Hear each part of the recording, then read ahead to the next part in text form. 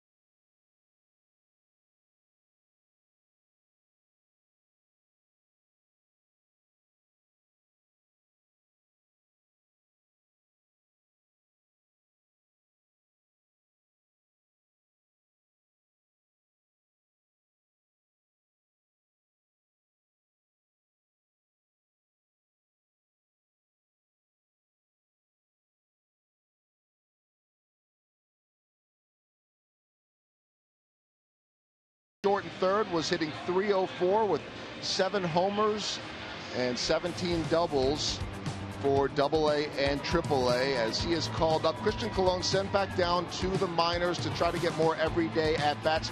Dusty played for Wichita State, was drafted in the 28th round by Oakland, and finally gets his first ever call-up to the big leagues. Now makes Shawnee, Kansas his home in the offseason. Married a girl from Wichita State, so this is home for him and up in the big leagues. Monty, what will his role be? Well, it's going to be similar to Christian Colon's. Hopefully he's going to have an opportunity to do something special. Hopefully very quickly get in a game first game you want to get out of the way as soon as you possibly can. All right, the Royals offense trying to get things going, as we see in our Academy Sports and Outdoor leaderboard. They'll need to do it against Tommy Milone, and he is really rolling in his last 5 starts. How does a struggling offense get things going against this guy? Well, I think especially against a crafty left-hander, you have to be very patient. You can't play into his hand. Wait for mistakes. Hunt those mistakes, and when he makes them, that's when you got to get them. Ned Yost talking this afternoon about the recent offensive woes. You know, we faced some pretty good pitching performances here the last couple of days. You know, you can read into it a little bit too much when you're facing really good pitching, because really good pitching will shut down good hitting. And we also have beers at the K going on, and that right there, for those of you that like Boulevard, that's Jeremy Danner, a Brewer from Boulevard, and he could throw something close to a strike. First pitch coming up next.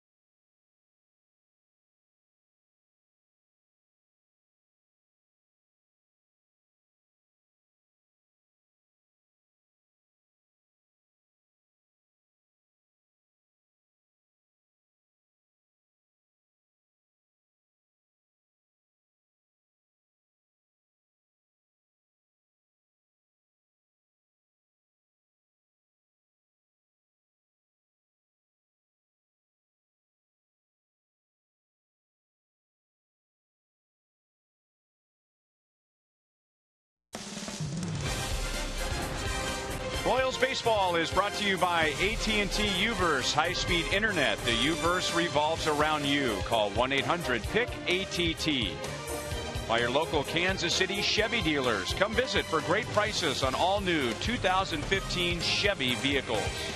And by the Missouri Lottery. Every ticket you play gives back to schools across Missouri. So play it forward with the Missouri Lottery. Another big crowd here tonight.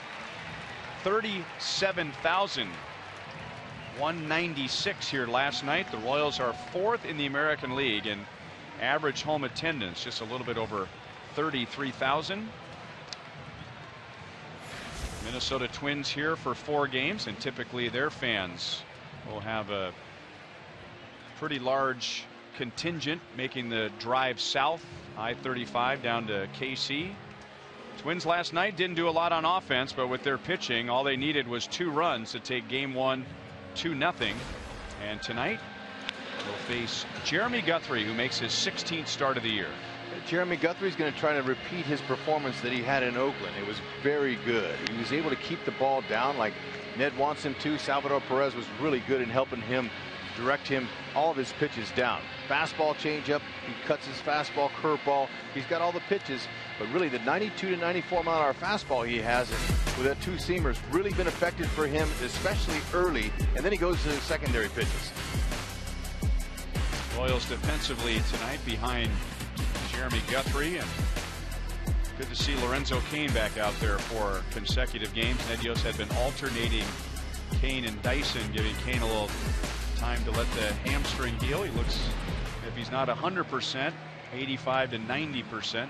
Yep, and he'll be tested tonight. Guthrie's a fly ball pitcher, and his big key is to keep the ball in the yard. Left-handed hitters have hit 10 home runs off of Guthrie this year.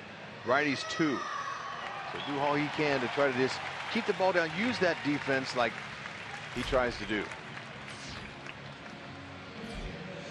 Brian Dozier is having a very good year. Numbers you wouldn't expect from a leadoff man, and certainly a second baseman.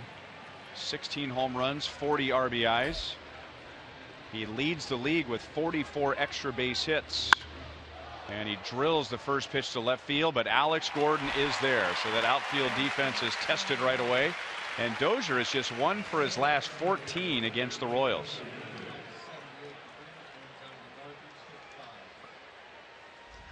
Guthrie will take that early count out.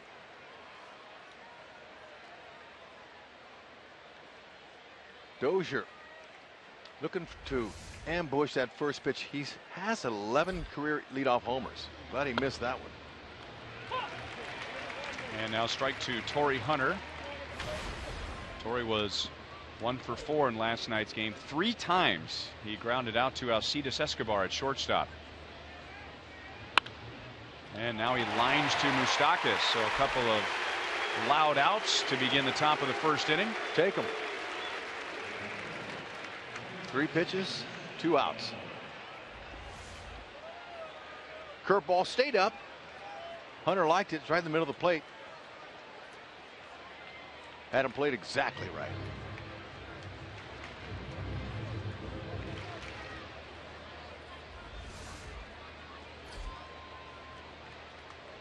Two down to Joe Mauer. Mauer had a couple of singles last night. He was 2 for 4.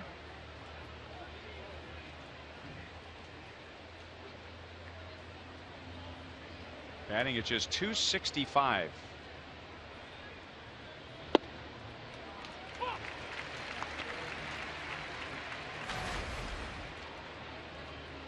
Make that .266. They added a point to his average as he was walking from the on deck circle to home plate. Better adding than subtracting. 1 and 2.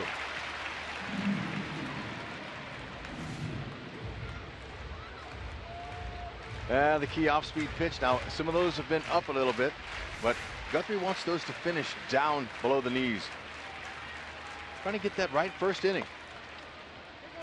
It's a easy time sometimes for pitchers through the first, but a lot of times they're trying to find their rhythm and find their location.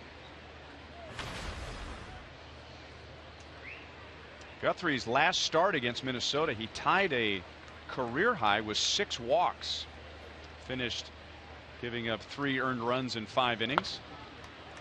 And I remember in that start, especially in the early innings, he was not as aggressive as he usually is with his fastball, like on that last pitch to Mauer. A lot of curveballs, sliders, changeups, and the Twins just weren't going for it, and they piled up the walks. You know, that's surprising for that many walks, only 3 runs allowed. So he did a pretty good job of coming back in counts, but 2-seam fastballs are good. 4-seamers early, especially to get those hitters looking at that. And then Guthrie very effective with his changeup and curve when they're working. Guthrie is 9 and 4 in his career against Minnesota. 3 and 2 on Mauer with Plouffe on deck, and Mauer is on with a walk.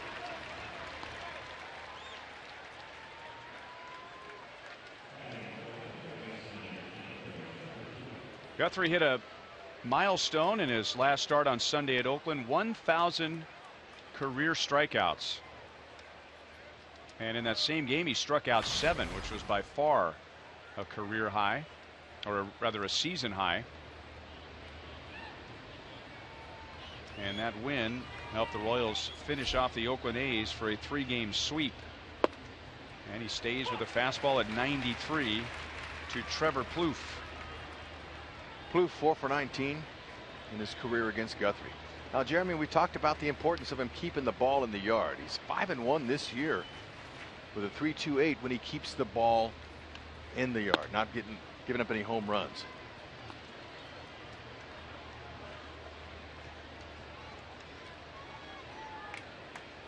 Trevor Plouffe 0 for 2 last night with a walk and a sacrifice bunt.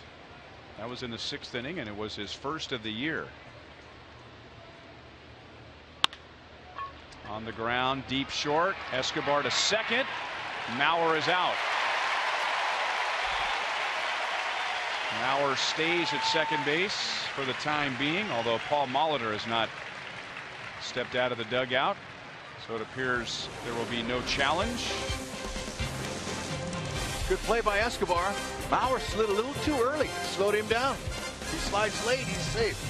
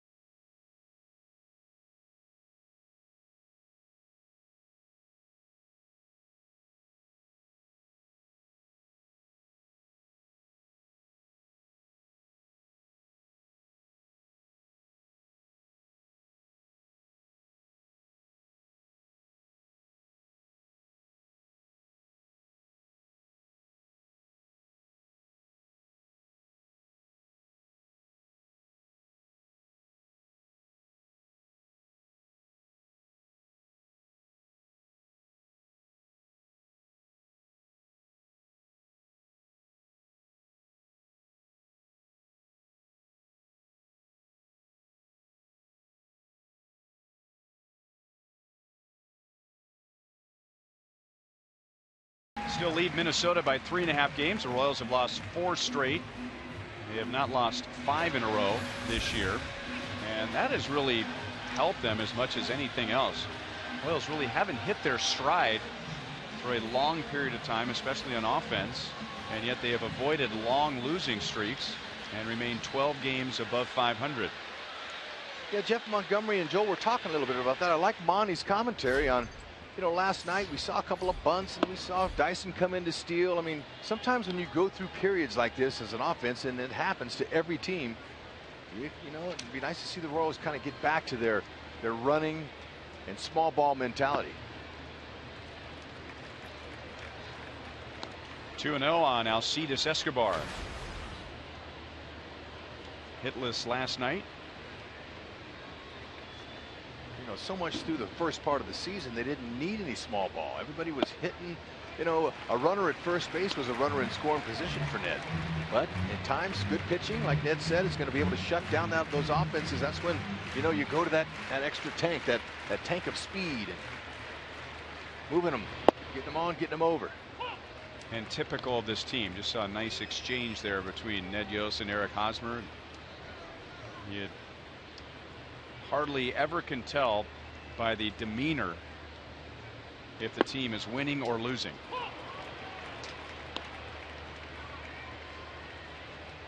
Three and 2 on Escobar. He's doing a nice job here trying to milk that walk down. See if he gives him a fastball. Malone, he's got a fastball that's not overpowering. 86 to 88. He cuts the fastball in on righties. He sinks it away to lefties. He's aggressive inside typically to righties and away from lefties. Curveball and the changeup. He has given up 8 home runs in 53 innings. Leadoff walk to Alcides Escobar.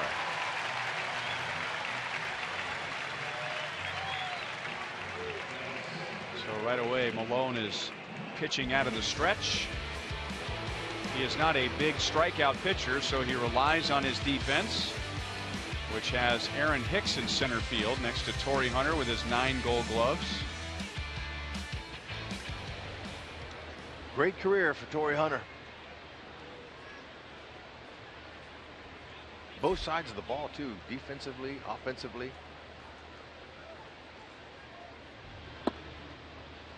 Low to Mike Moustakas.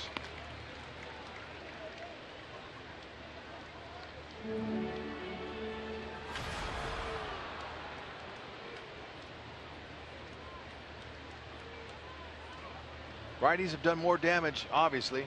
Easier to hit that ball coming in. Against lefties, he's had his way. Moose not too shabby this year, though. Moose has done a pretty good job. 252, 4 doubles, 3 homers.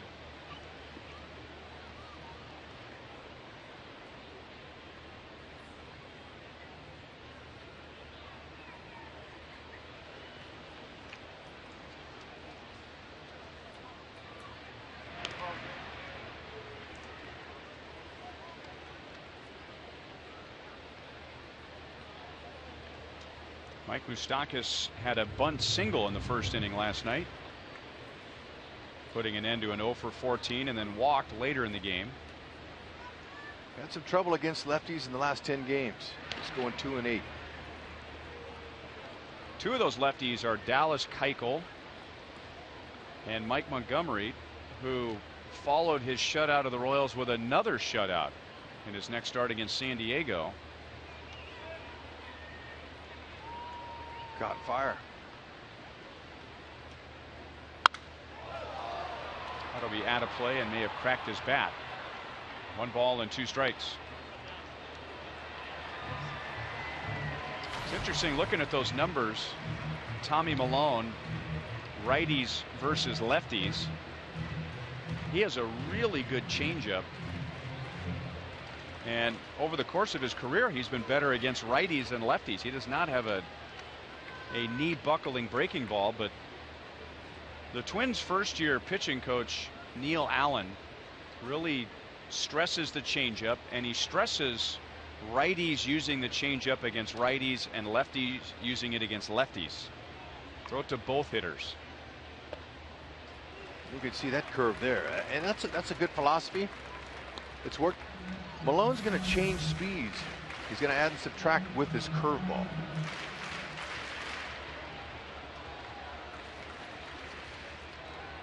Yeah, Dave Holtzman just looked the numbers up. Lefties hit 100 points better against him last year than they have this year. They had 279 against him, so that's a big adjustment for Milone.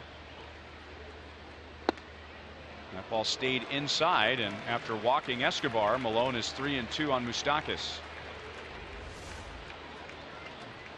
Royals doing a nice job of waiting Milone out so far, first 2 hitters. Moose has homered off of Milone before. 3 out of 15. 1 homer. On the ground right side, and Dozier fumbles. He's able to throw out Moustakas, who gets Escobar up to second base. And the Royals have a runner in scoring position with 1 out.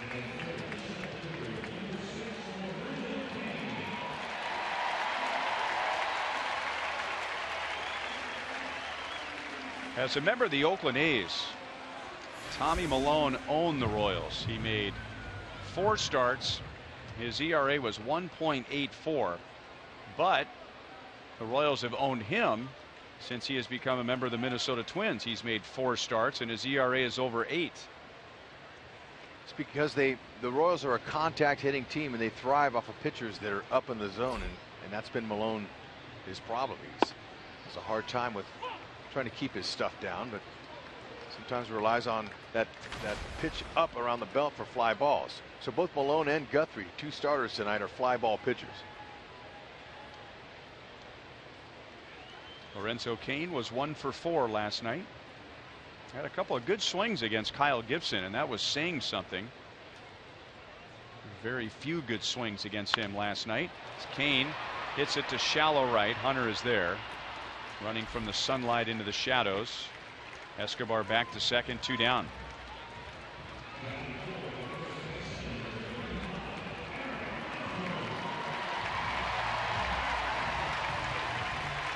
Eric Hosmer comes to the plate, and we remind you, as you enjoy a cold one, to look forward to Miller Time later in tonight's game, brought to you by Miller Lite.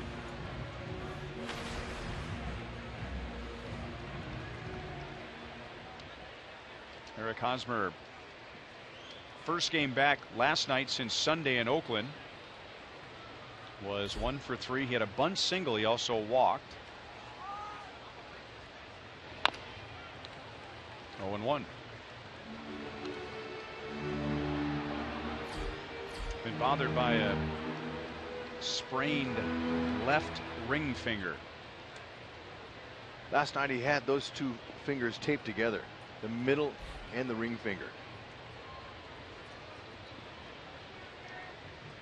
Hosmer has a home run in his career against Malone. Got to be conscious of the other way.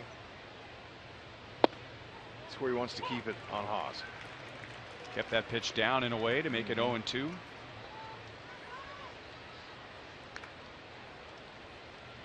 They'll use that cutter to righties. It's an effective pitch when it's in off the plate a couple inches, and he'll also throw it away to lefties. Looks like a fastball, and then it kind of darts out. That's where Suzuki's setting up. Curveball in the dirt, strikes him out. Malone gets around a leadoff walk. The Royals leave Escobar in scoring position. No score at the end of 1. Tricked it.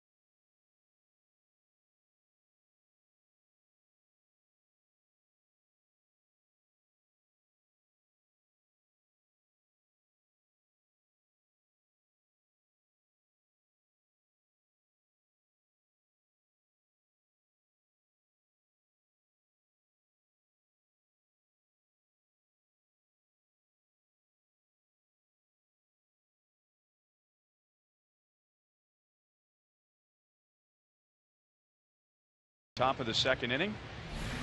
Big crowd here tonight, and you can enjoy one-of-a-kind experiences at Kauffman Stadium with the Royals Memories program. A variety of on-the-field opportunities are available for purchase each game exclusively through the MLB.com ballpark app, like playing catch on the field following a game. We will have fireworks after the game tonight and tomorrow night. You could enjoy fireworks with your family and friends on the field following tomorrow night's game. If you get on top of this, just simply download the ballpark app, pick upgrades, and select that experience. Oh man, it'd be great to be on the field.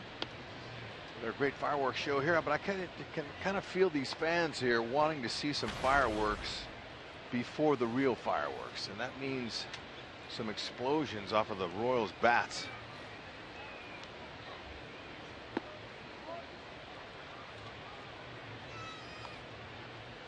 Eddie Rosario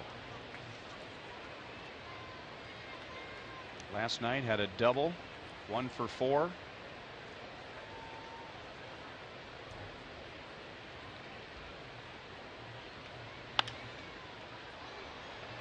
Rosario, like some players, loves hitting at home. He's a .346 hitter at home, but only .198 on the road.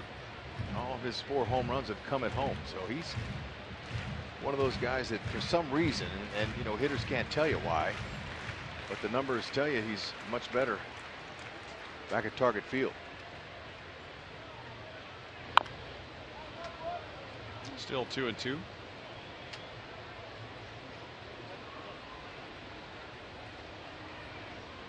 Jeremy Guthrie has had some trouble this year with left-hand batters, and Minnesota will only have 4 of those in the lineup tonight, and none of them have more than 4 home runs.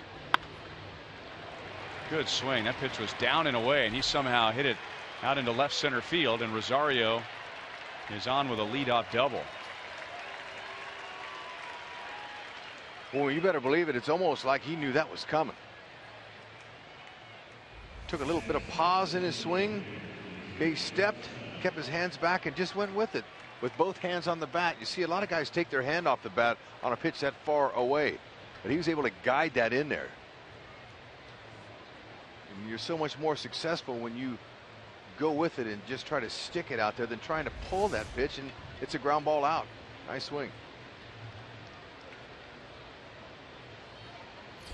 And now Miguel Sano, who played his first big league game last night and finished 1 for 4 with an infield single for his first big league hit, and then Shane Robinson ran for him and scored a run.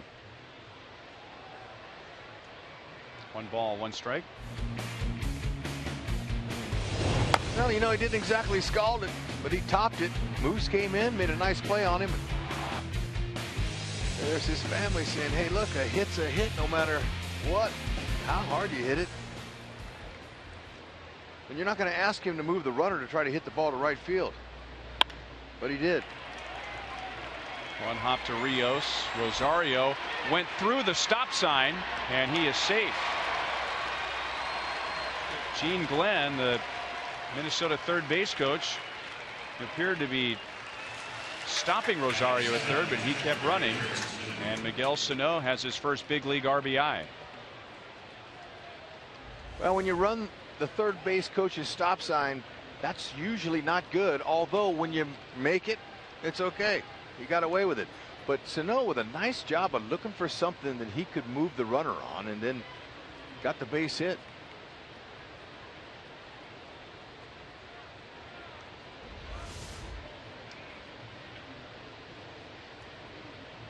One nothing Minnesota. Now Sano at first to Kurt Suzuki.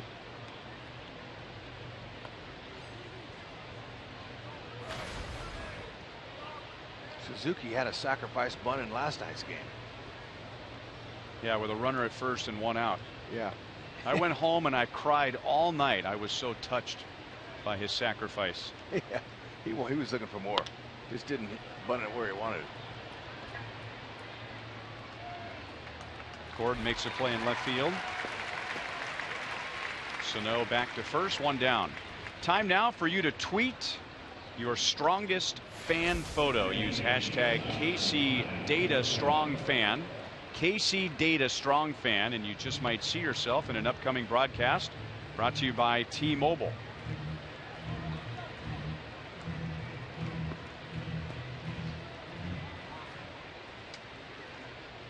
One down to switch hitting Eduardo Escobar. Oh, nice. The other Escobar to Infante to Hosmer. Double play. So Rosario doubles. Sano picks up his first big league RBI. And to the bottom of the second inning, Minnesota leads 1-0. Got an early count. 2 outs there.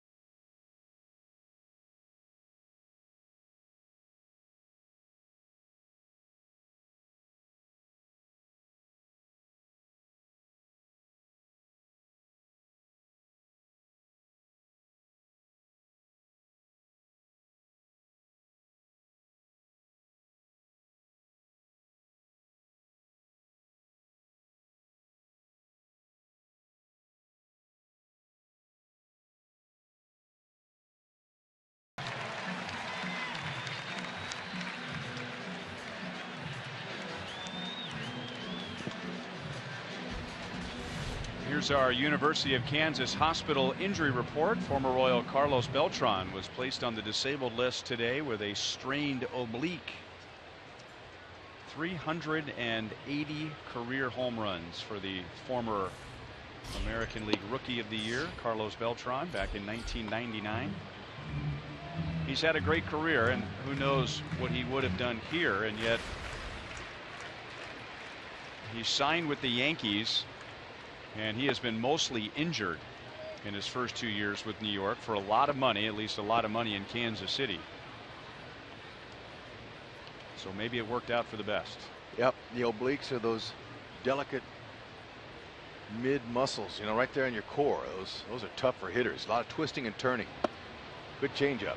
Changeups away are really the pitch that Malone will go to against a righty. Cutters in, fastballs in, sets up the changeup away. A little bit like Vargas.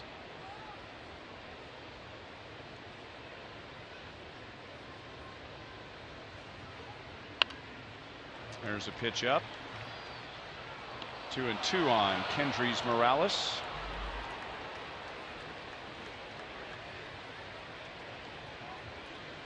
Morales, Gordon, and Perez in the bottom of the second inning. Royals got a leadoff walk against Malone in the first, but Escobar was stranded at second base.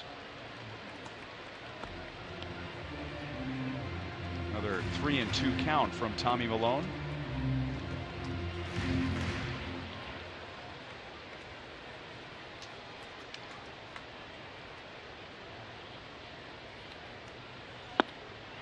And a changeup down and away. That's his second strikeout. One down in the second.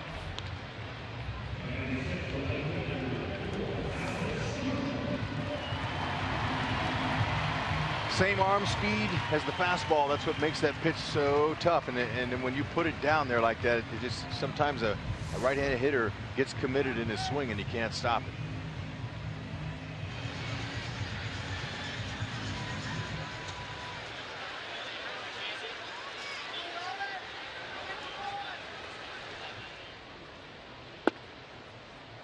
And a strike to Alex Gordon. 2 walks for Alex last night. He had 5 walks on the road trip. So that puts his on base percentage at .384. And now fastball at 90. And boy, if you start looking for that changeup, 82, 83 miles an hour, 90 probably feels more like 95. Sure does. But you know, Malone, there's a lot on the line for his start. Because somebody in that rotation is going to leave when Urban Santana makes his appearance against the Royals on Sunday. So that puts a lot of little extra pressure on Malone, who's already been to the minors. He's already been demoted once this year, and he's been really pitching well. Third strikeout, this one on a fastball. You get a strikeout against Hosmer in the first with a curveball, and strikeouts in this inning on a changeup and a fastball. Got a great spot down and away.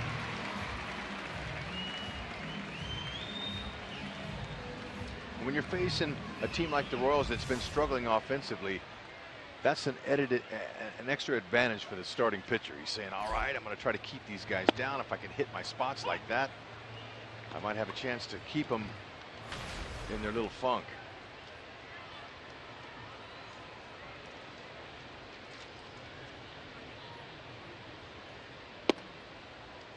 One and one on Salvador Perez.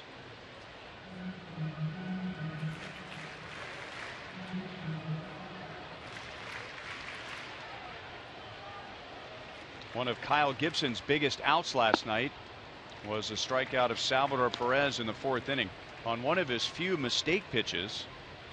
With the bases loaded, 2 down in the 4th, Gibson was trying to go down and away with a breaking ball, and he hung it up and in, but it locked up Sal, and he took it for a strike to end the inning. Fastball makes it 2-2. It was one of the few times last night where the Royals really put the heat on Gibson, who was in control most of the night. Ended up with 8 scoreless innings and 7 strikeouts. Tied him up. Escobar fields, throws, inning over. At the end of 2 at Kauffman Stadium, Malone and Minnesota lead 1-0.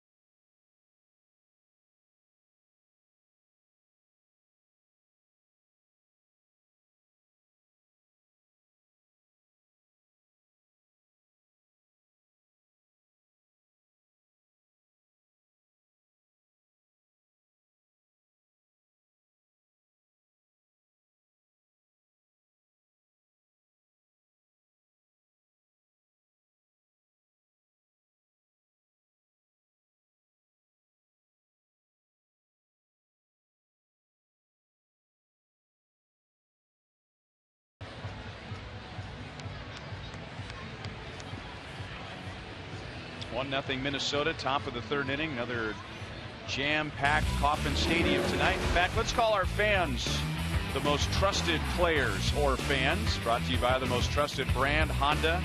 Our 26th crowd of 30,000 or more. The Royals are 4th in the American League, averaging just a little over 33,000 per home game, and on pace to break the franchise record for attendance.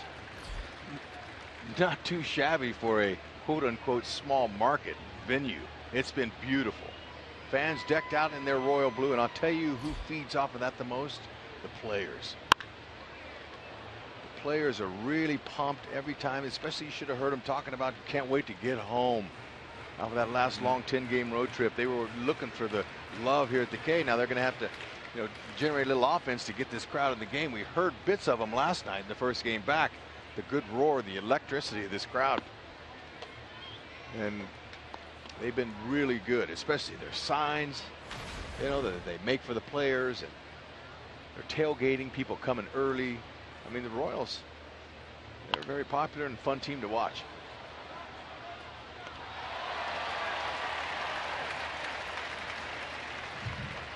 And they picked a great night. Very lucky it has been as cool as it is for July the 3rd. High temperature in the low 80s today.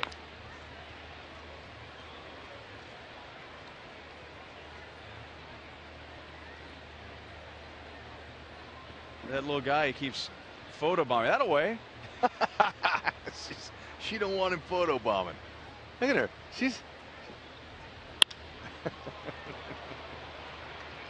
Hicks to center field, and Kane will run it down.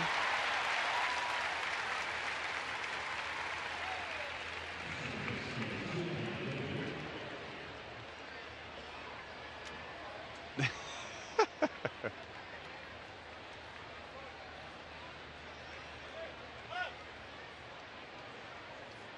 a good-looking young man.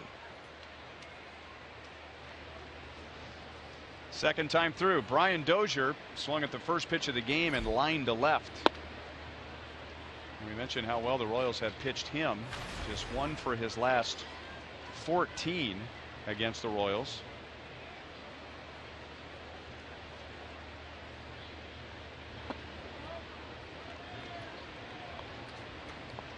Dozier second in the league in doubles, first in the league in runs scored. That's the ultimate goal of every leadoff man. And as we mentioned last night and tonight, he leads the league in extra base hits. Now the guys after him are players you would think of, like Mike Trout, Josh Donaldson, Jason Kipnis, Manny Machado, J.D. Martinez, Albert Pujols, Yoenis Cespedes, Mark Teixeira. All have fewer extra base hits than Brian Dozier. Which little roller out to Infante. Good bare hand play. 2 down.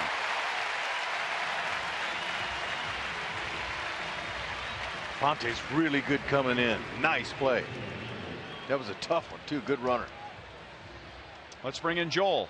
Well, Ryan, with Torrey Hunter coming up, I learned a great story from Torrey and Luke Hochevar. They've never played together, but they have a friendship that goes back quite a ways. In 2006, when Luke signed with the Royals after being drafted, he signed, and the day that he came to Kauffman Stadium, the Twins were here in town with Torrey Hunter. And the Twins happened to be staying at the same hotel as the Hochevar family. Torrey went up to Luke at the hotel, congratulated him, gave him some advice on his career, told him to always keep working, always keep smiling. And then one of Torrey's friends said to Luke, "Don't forget your friendship dues." He said, "Friendship dues?" And his friend says to him, "Yeah, you need to send $100 every year to Torrey for being your friend."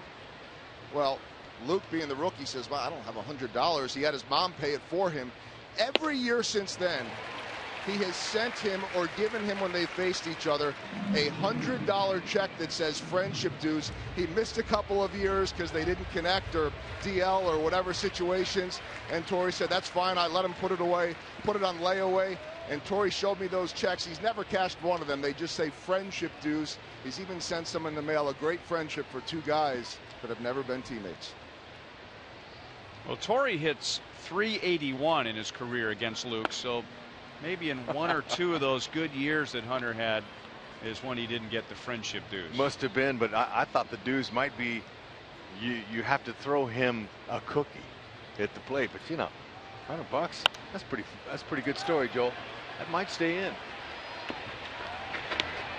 To the screen, and Sal can get a drink of water while he's here if he wants to.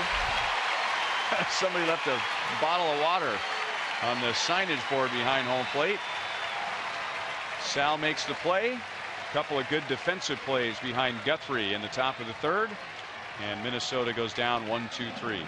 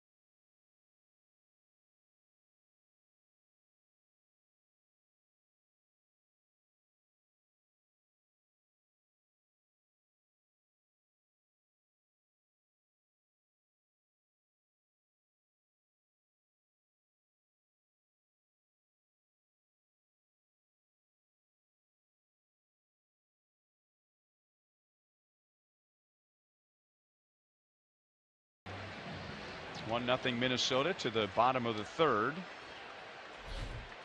Is it in that order?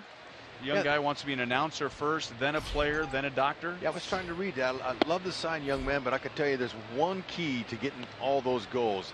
Staying in school, going to college, and getting yourself a degree, and then go from there. Look at him. He's just taking in all those words as you're speaking them to him. He was shaking his head. He knows. I'm sure his parents are telling him that too, especially to be the first one and the third one. You got to have that education. Alex Rios leads off against Tommy Milone. Grounds it just foul outside of third base.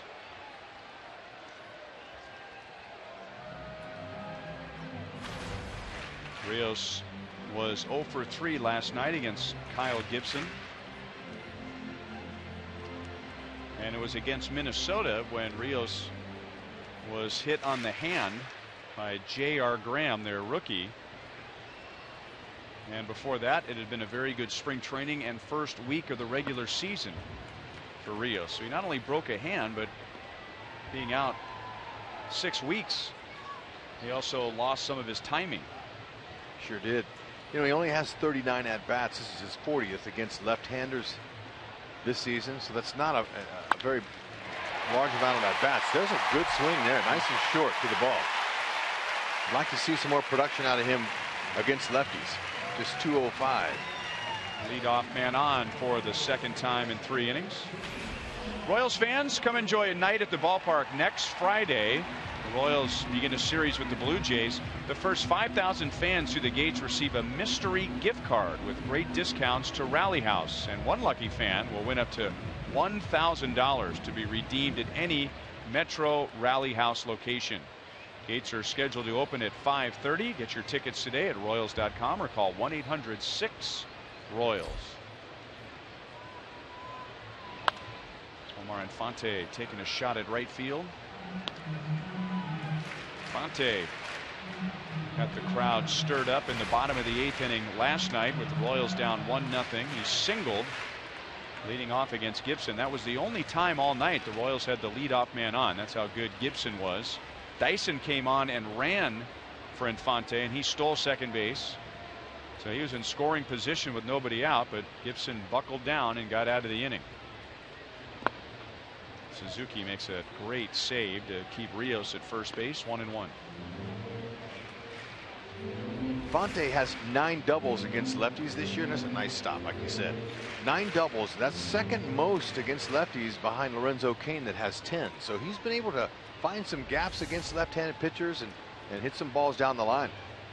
Hoping it can happen here. It's just 5 RBIs against lefties.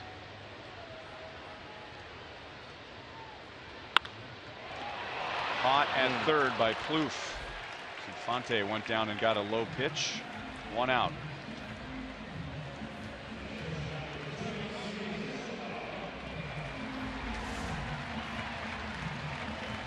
He hit that ball well. That might have been extra bases. Rios light on his feet. Freeze on the liner.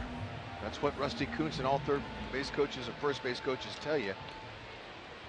There's less than 2.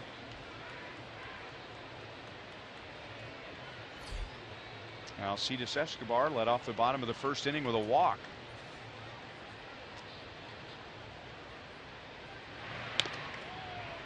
Well, that's a pretty good pickoff move. It's very deceptive. He will vary his hold in his hold time. Sometimes he'll come set and go right home, and other times he'll hold for maybe 2-3 seconds.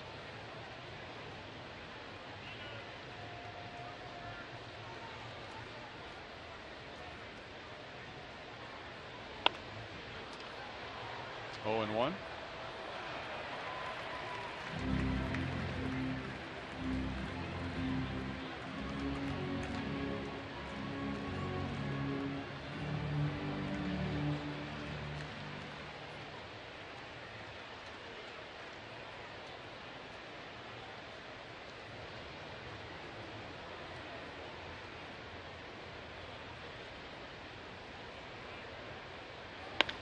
In on his hands, but he muscles it out into left field. Rios will stop at second base. And the Royals have runners at first and second with 1 out.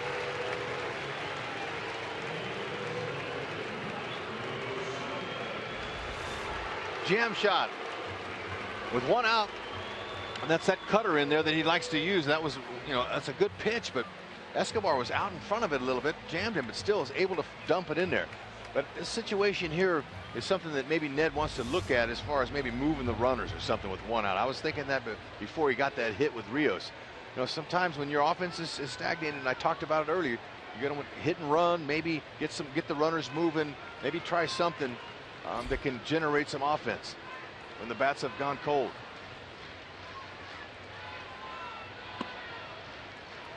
Down and into Moustakas, out on a ground ball to second base in the first inning.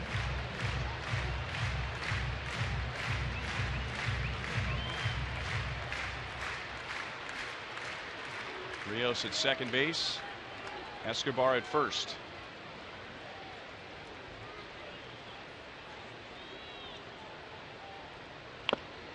Foul tip, 1-1. Everybody knows the key to scoring runs is guys getting big hits, and you got to get those hits when runners are in scoring position to win games. The last 5 games, the Royals are just 3 for 26. That's the bad news. The good news to that is that over the course of the season, the Royals are 4th in the league in that category, so it's in there. It's there. And now 2-1 to Moustakas. Sometimes, you know, it's not just the big homer or the gapper. It can be a doinker, just like Escobar's hit, and get back to that frenzy style. They're not going to always be hot like that, but when they start, it seems like just one single sometimes will ignite the whole offense, and we'll see them take off.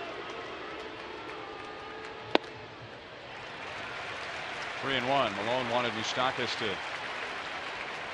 chase that pitch, maybe jam him, get a little slow roller in a double play. Instead, Moustakas takes it to make it 3-1.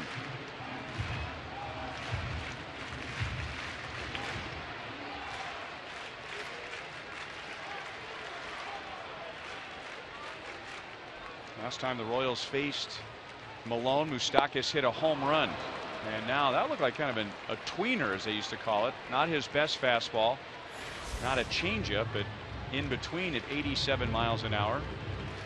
3 balls and 2 strikes. And that recent slide you're talking about, Hud, the Royals have dropped down. For most of the year, the Royals have been 1st or 2nd in the league hitting with runners in scoring position. Right here is a good example. Shorten up the swing and just put it in play wherever it's pitched if it's close. On the ground to Dozier, and he gets the out at second base. Risky play.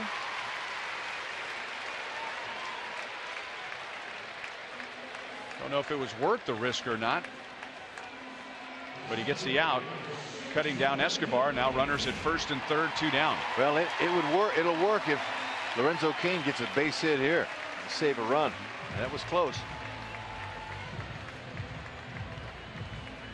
Dozier's a fine all-around player, and he's not afraid to get dirty. It's a good play, but is that the right play? 3rd inning, 1-run game with 1 out. I mean, I could see maybe with nobody out and you keep the double play in order. The only way you make that play is if you know 100% you can make it, and he, in his mind, said, hey, I can make that play.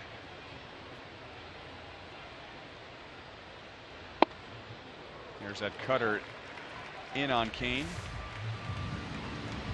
Ball was hit hard enough, and he's really good on his feet, but he got him, you know, by a good foot or so. Okay. Lorenzo flied to right in the first inning.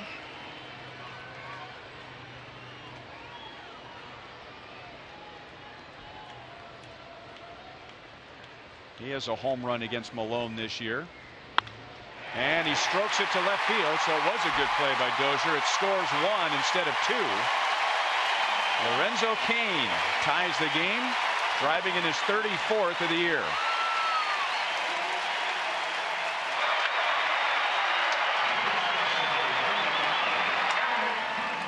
Maybe that's the hit that loosens the guys up. Well, let's hope so. This is a great hit because ball was exactly where Malone wanted. You could see his reaction. Malone was thinking, wow, how did he lift that? He wanted Lorenzo Cain to hit it to the shortstop and on the ground, and they'd have been out of the inning. But a nice job of reaching down, getting extension, and barreling it and lifting it. 2 on, 2 out to Hosmer. Really good hitting by the Royals in this inning. The pitch to Rios was down, and he singled to center. The pitch to Infante was down, and he lined to third. And now Cain getting a pitch that was down near the lower edge of the strike zone and drives in a run. Hosmer struck out on a curve in the first inning. Down in the count, no balls, 2 strikes. Haas to me looked like he's really been in pull mode since he's come back from Houston.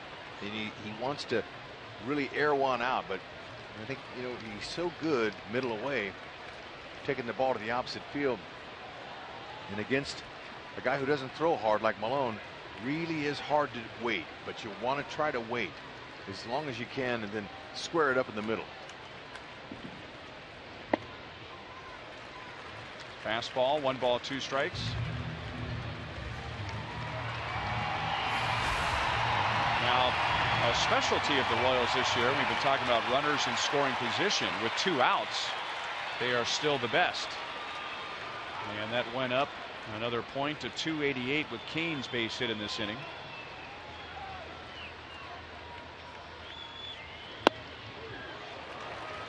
Now Malone, on the flip side of that, has not done well this year with runners in scoring position and 2 outs. The league is hitting .321 against him.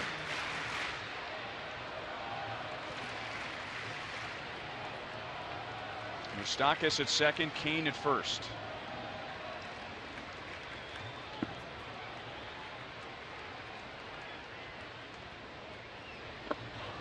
Laid off the breaking ball this time. 3 balls, 2 strikes. And last time he swung it, not that exact pitch, but he swung it a slow breaking ball. He fooled him. Oz don't want that to happen. And that was to end the inning back in the first.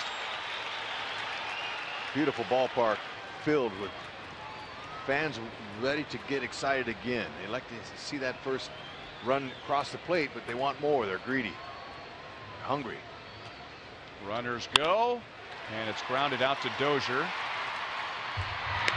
And Dozier's play did end up saving a run. Lorenzo Cain with 2 outs drives in Alex Rios, and at the end of 3 we are tied at 1. Nice.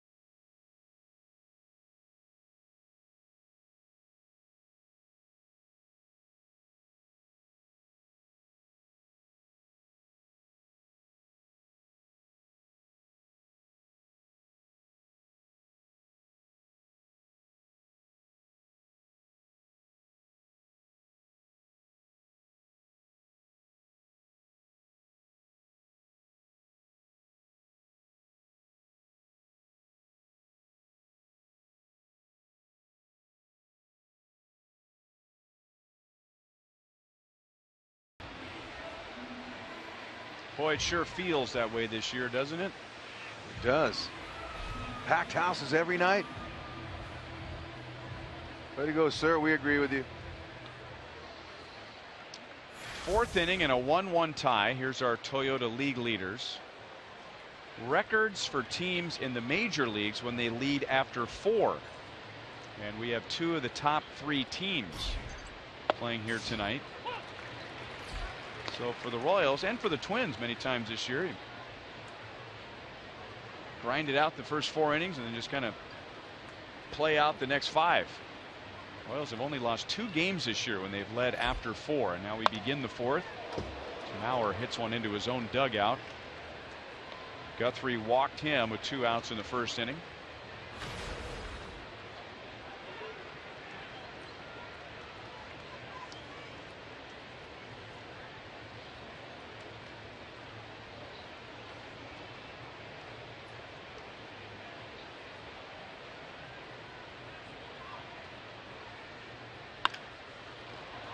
To left field. And Alex makes the play on Mauer. You and I discussed this when we were in Minnesota in June, and Joe Mauer's career has dramatically changed since the Twins moved from the Metrodome to Target Field. And for the first couple of years, the explanation was, well, the ball doesn't carry at Target Field like it did in the Metrodome.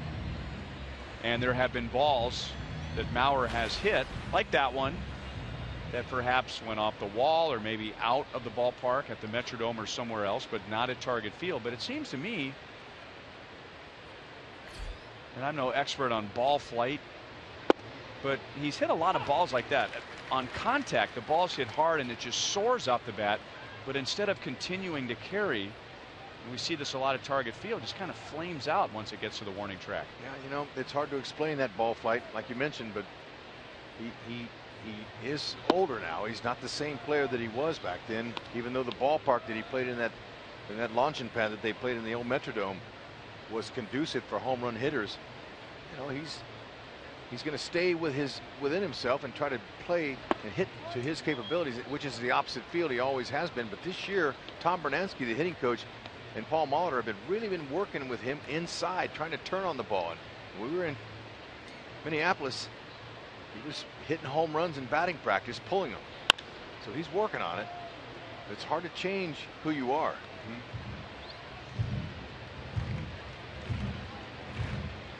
Trevor Plouffe grounded to Escobar, which resulted in a force out to end the top of the first inning.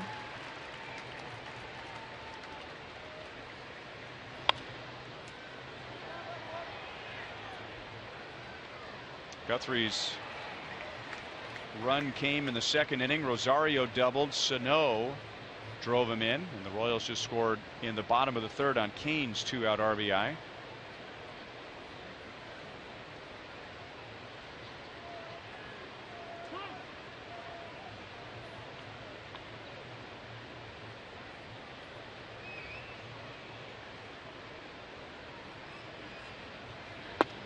Strike 3 call.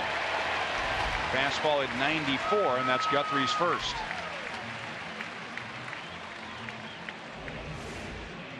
Like to see him staying with that 2-seamer. That's a good pitch. It was down right where he wanted to locate it. And Plouffe's got to go.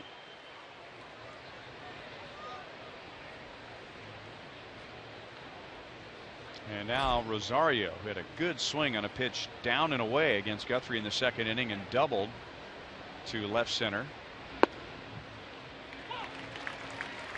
There it is. Maybe Guthrie's found that 2-seam spot. That's a good location there. 93. Good fastball with a little bit of movement, but the location was perfect. And the ball that Rosario hit was a curve ball that he was able to just go with. Feathered it. So Guthrie says, you know what? You hit my curveball nicely. I'm coming with the 2-seamer and seeing how you handle that.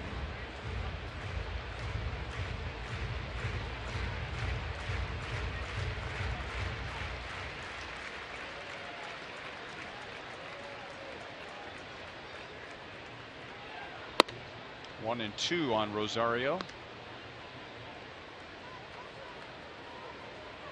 And Guthrie, he's a winner. He likes pitching here at the K. Has a 1.88 ERA over 4 home starts since May 20th. And so, you know, he loves pitching in this park. When you're a fly ball pitcher, how can you not? This is a huge yard out there. And when you have great athletes like the Royals do in the outfield, you're going to pitch to that contact, try to keep it down, but you know, you're not afraid to pitch to the middle of the field here. 410 straightaway center field with a tall wall.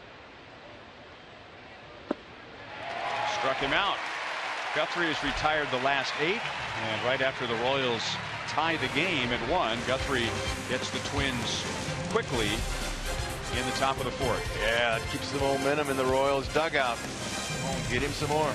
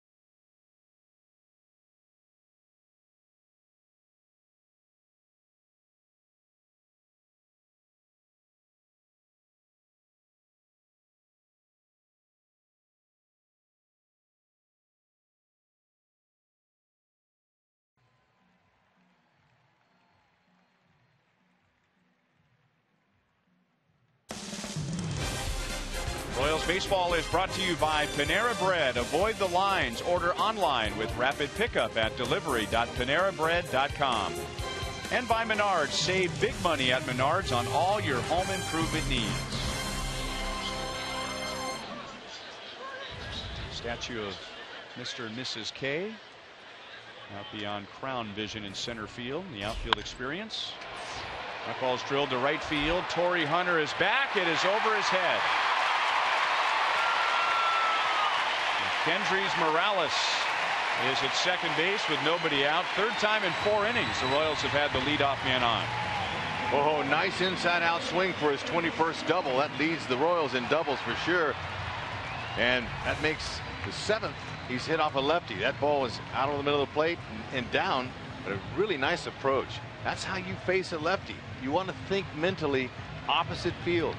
And you know, when you're a big strong guy like Morales, you can do that and hit it over their head. You don't have to find a gap. That's a really good inside out swing.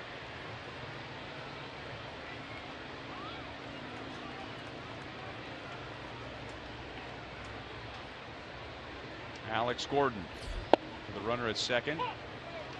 Delayed call, but a strike called by Eric Cooper. Nice little toe tap. Gets his hands back.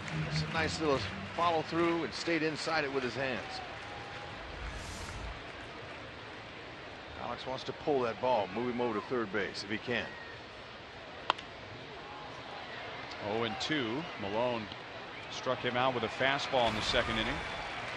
And then with 2 strikes now, he's on his own. But that swing there, Alex looked like he was looking to go in the left center field gap. He stayed inside that one.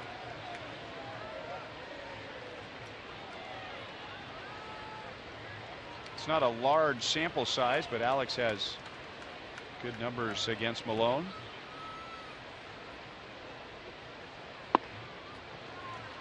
One ball, 2 strikes. He has come to the plate 14 times against Malone and has reached base 6 times. 4 hits, 2 walks. One of those hits is a home run. That was the last time the Royals faced Malone back here in Kansas City in April. Curveball and tried to pull it to the right side and get Morales over to third. Still 1-2. Situation calls for the pitcher and catcher to work away if they can, because they don't want Gordon to advance the runner. So he's going to throw his cutters and breaking balls that go on the outer half of the plate, especially he's ahead in the count 1-2.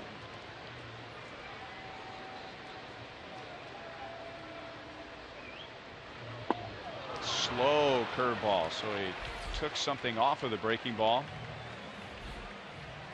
Morales is at second base with 1 out, 4 strikeouts for Malone. And this is a nice pitch. He's ahead in the count. Like I said, he's going to try to get him out there, and that slow curve, it's worked a couple times. He's got Hosmer to swing on that for a strikeout, and now Gordon.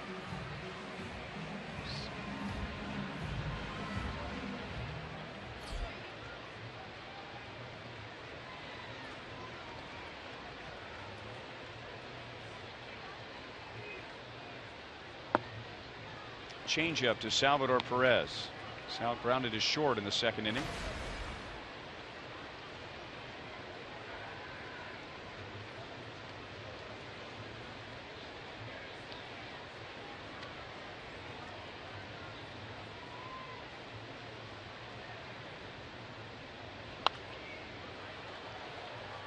One and one. Next series in is the Rays, Monday through Thursday. Tuesday is their next T-shirt Tuesday. The first 10,000 fans receive a shirt featuring HDH. The Royals bullpen trio of Herrera, Davis, and Holland, presented by Sonic. The gates will open at 5:30 for the 7:10 game.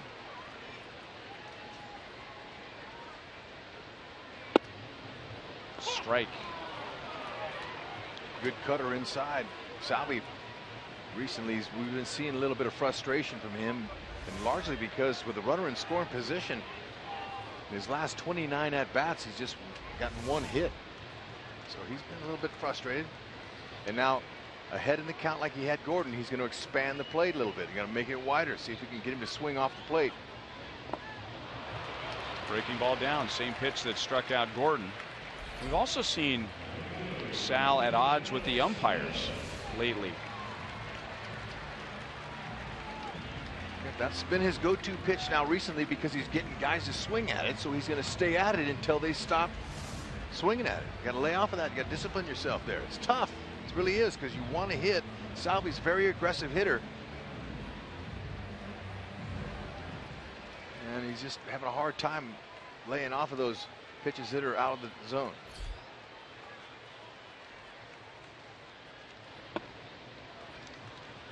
Low to Alex Rios. He got a pitch down in the 3rd inning and singled to center and came around to score the Royals run on a Kane base hit, which was down. So Malone, for the most part tonight, has kept the ball at the knees or below.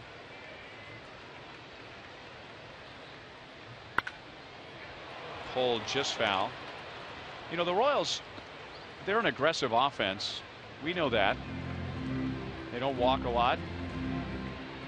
And yet one website, Fangraphs, and it's somewhat of a subjective statistic, but the Royals swing at the 2nd most pitches out of the strike zone in the major leagues. Only the Brewers, who are in last place in the National League Central, swing at more pitches out of the strike zone. And there's one in the strike zone, 1 ball and 2 strikes. And the teams around the Royals, mentioned Milwaukee below them, a couple of teams just above them. The White Sox, they're in last place. The Phillies, they're in last place. And so yes, they're an aggressive team. You don't want to take that aggressiveness away from them, but at the same time, many times they can make it easier on the pitcher. We talked about expanding the strike zone with 2 strikes. You can really see the league, at least from up here in the booth, it seems like when they get ahead of the Royals 0-1, that they really avoid the strike zone. And you know, why would you want to throw one out over the middle of the plate when you don't have to? So that's been what the pitchers do, or their thought process when they face the Royals. Line to left and right at Rosario. Almost came in too far. So 3rd time in 4 innings the Royals have the leadoff man on. Only 1 has scored, and the Royals do not capitalize on Morales' leadoff double.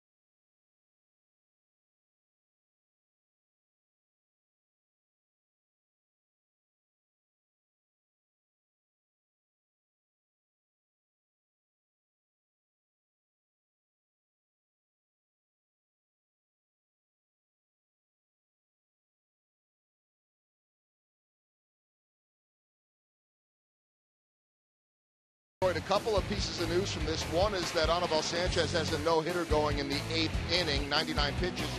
And then much more concerning is Miguel Cabrera, as far as the Tigers are concerned, left this game with a left calf strain. He is expected to undergo an MRI. Guys, I had a chance to watch the play back. It was just a ball fouled off in an attempted hit and run, and Cabrera made it about 4 steps from first base to second base, pulled up lame, limped off the field, did not look very good. Neither does that. Unless you're a Twins fan. Miguel Sano hits it off the wall in left field, his first major league extra base hit. And he is 2 for 2 in his second big league game. He drove in Minnesota's run back in the second. Guthrie looked like he threw a changeup that stayed up a little bit. Nice swing. He didn't fool Sano on that one.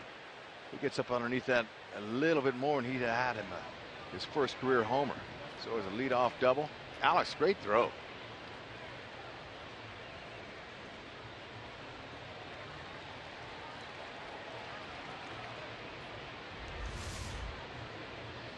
Well, the Royals had a leadoff double in the bottom of the 4th inning and did not turn that into a run, and now Minnesota has a leadoff double in the 5th, and this is Kurt Suzuki. Takes a strike across the knees. Guthrie got him to fly out to left field in the 2nd inning. On the other note from Joel, Anibal Sanchez would be going for his 2nd career no-hitter. He threw a no-hitter as a rookie back in 06 with the Marlins, beating Arizona. He has also lost 2 no-hitters in the 9th inning. One of them against Minnesota a couple of years ago. Joe Mauer with a 1-out single, spoiled no-hit attempt by Anibal Sanchez. He now has 1 out in the 8th inning. Sanchez does, but he's thrown over 100 pitches. 1-2 on Suzuki.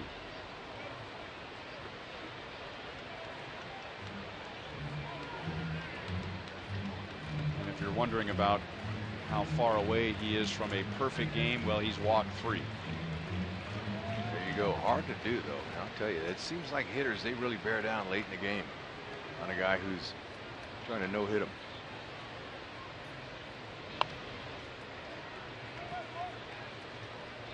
Still 1-2 on Suzuki.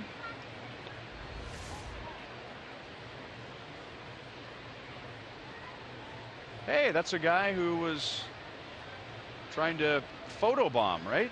Yeah. A couple of innings ago. He Good hustle. Look at how far he went down to get that. Way to go, young man. It's mine. Rios to the line near the side wall, and it's off the wall, and then Rios hits it hard. And where did the ricochet hit him? Looked like a ball bounced off the wall and hit him. Could have got him in the head. I'm not sure where it got him, but it definitely jarred him.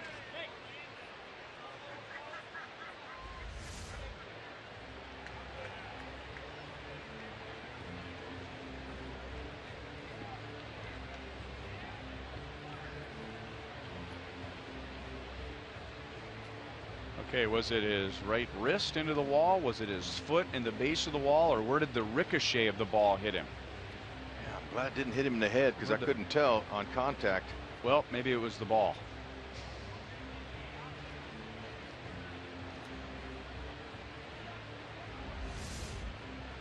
The ricocheted ball, that is.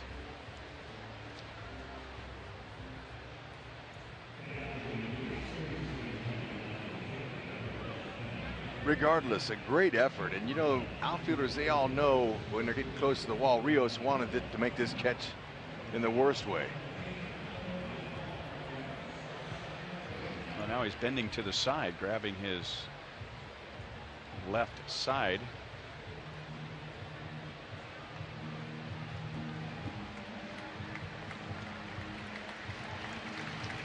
Just got word from Detroit that Ezekiel Carrera has hit a 1-out single for Toronto.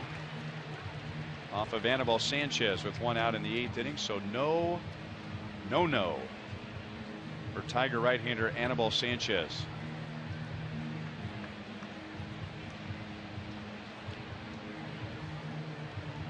Cain's laughing. Ned Yost and Nick Kenny were smiling when they left the field, and that would lead you to assume at least one thing about what might have happened to Rios.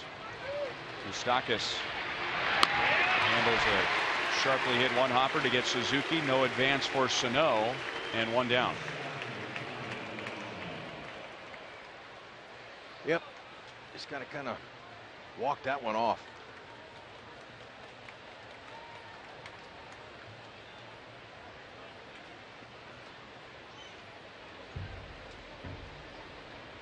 Sano checking the outfield depth as Eduardo Escobar comes to the plate.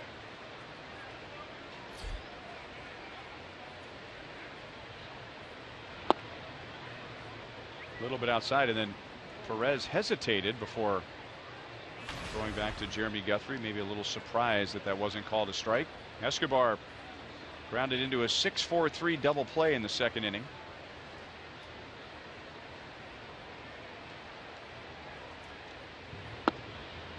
Curveball dips low. 2-0.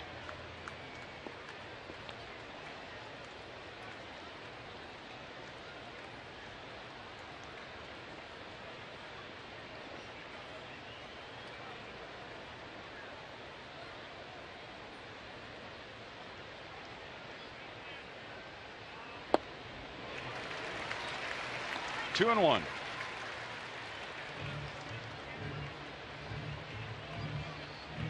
Two years ago, Eduardo Escobar hit his first major league home run against Jeremy Guthrie.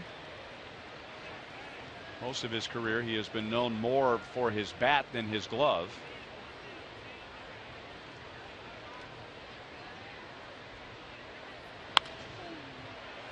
Two and 2. He's done a pretty nice job this year, though. Escobar with runners in scoring position, 288 average.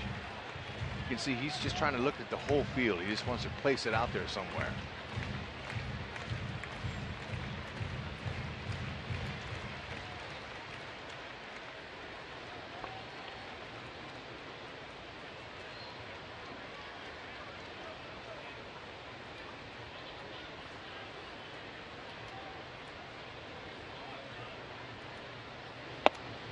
That's what the Royals wanted to do. That's where Sal wanted it up, trying to get Escobar to chase. He triggered. 3 balls, 2 strikes. Number 9 hitter Aaron Hicks is on deck. Sal giving him the high target. Escobar thought about it.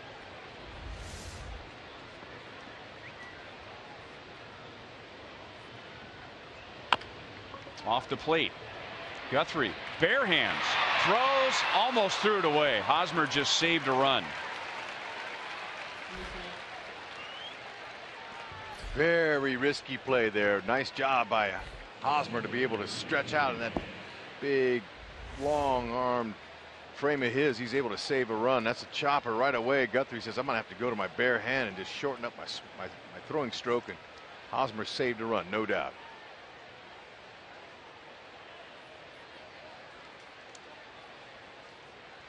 So, you know, Guthrie was like, whew, man. Yeah, a little exhale there. Close ball game, don't want to throw him a run. So 1st and 3rd, 1 out, and now Aaron Hicks.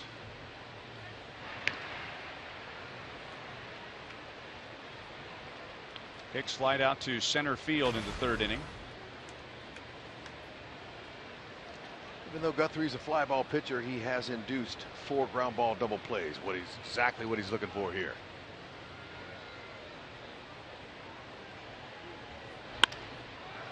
Into left field. Alex gets behind it, and he will play it to second base. So Hicks gets just his 3rd RBI in 29 games, and Minnesota takes a 2-1 lead.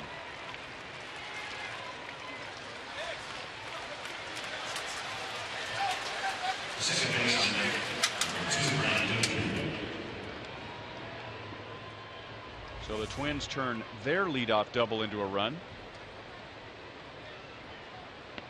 Alex got behind it, but he knew how deep he was in left field and made sure to keep Escobar out of scoring position.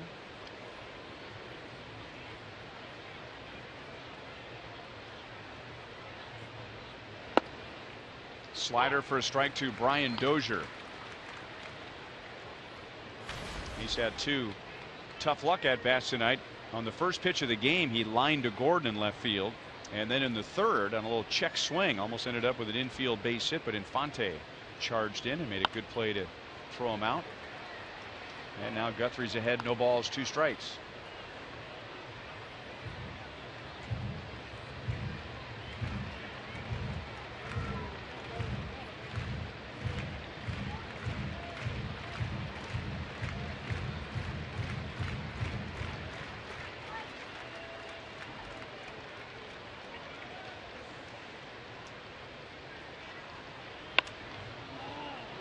Little pop-up. Royals continue to pitch Dozier well. He's just 1 for his last 16 against the Royals. But Minnesota retakes the lead. The most painful part of that inning was for Alex Rios. Certainly not Lorenzo Cain. Most outfielders don't wear protective cuffs.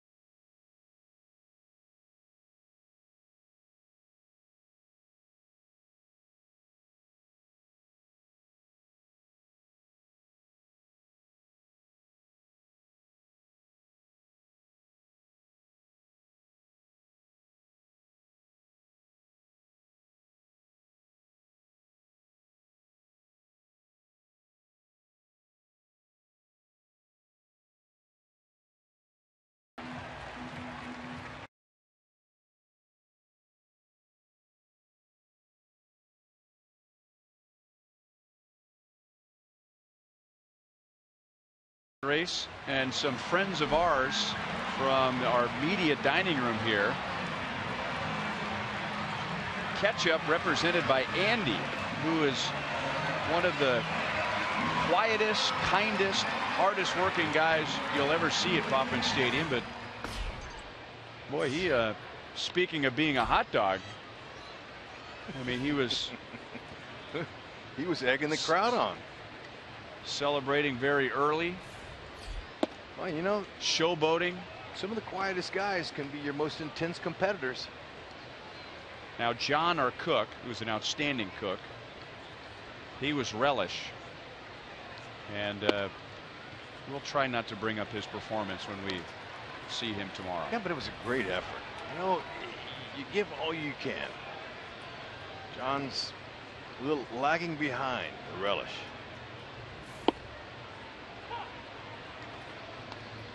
Well, the Royals have had some chances tonight against Tommy Milone. They had the leadoff man on in the first, leadoff man on the third. Rios ended up scoring, and then they had a leadoff double in the fourth. But so far, just 1 run against Milone.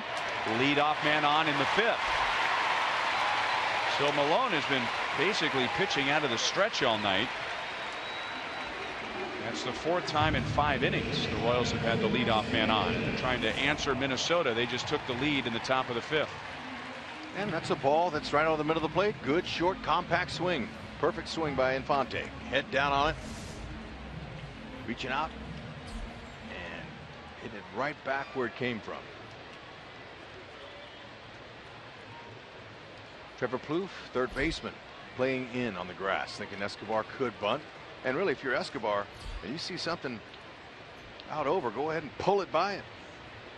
Got him in. Showing bunt and taking low. He also has a big hole on the right side with Mauer holding Infante, and then Dozier's at double play depth.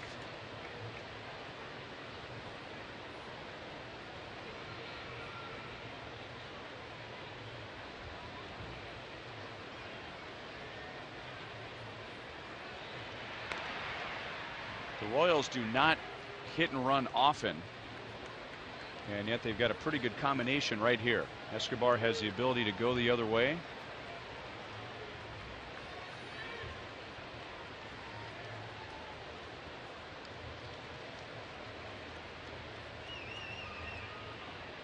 Not running, and Escobar bunting again. He pushes it to the right side. He will get a sacrifice.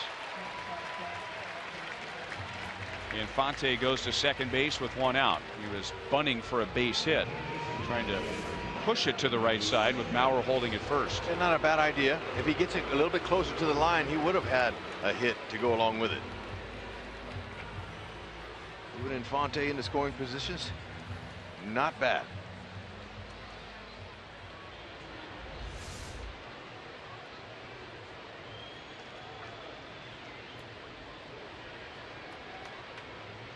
And now Mike Moustakas, 0 for 2 with 2 groundouts to second base. Fastball is outside. His second ground ball to second base, we had a little discussion as to whether Dozier made the right play. He made a sliding play and then a close play at second to get Escobar. I thought it was a bit risky for that early in the game, but it ended up being a big play because Kane ended up driving in only one with his base hit. If Dozier had gone to first, there would have been 2 runners in scoring positions. That's probably the biggest play so far behind Malone. Dozier, he was set in his mind 100% that he could get the out, and that's why he did it, and it ended up paying off. Moose has been struggling a little bit with runners in scoring position, 3 for his last 26.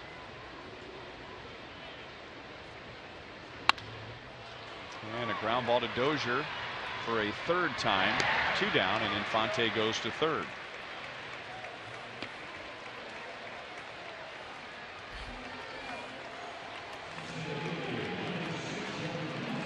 So let's see if Lorenzo Cain can duplicate what he did back in the 3rd inning. He drove in Rios from third base with 2 outs. And now trying to drive in Infante from third base with 2 outs. Major league pitchers, they know that they can have a greater amount of success if they use the lower part of the strike zone.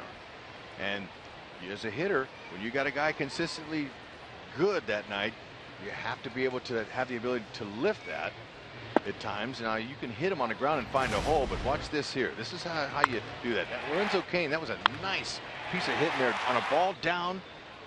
Look where Suzuki, he's going to catch that ball close to the ground, but Lorenzo Cain, he's able to drop his back leg a little bit, and he's able to barrel it and lift it.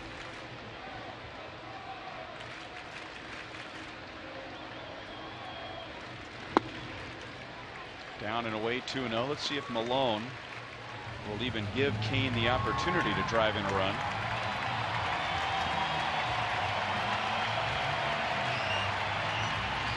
Lorenzo coming in a .341 hitter. That's the best average against left-handers on the team. So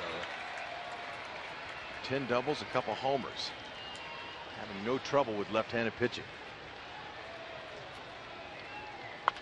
Ooh. 2 balls, 1 strike. He'd like to have that one back.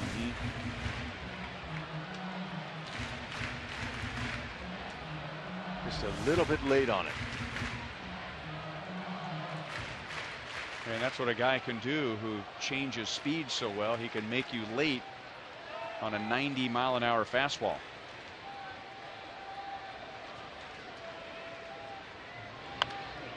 Tied him up, but that's out of play. So that's why hitters have to look for the fastball in every count.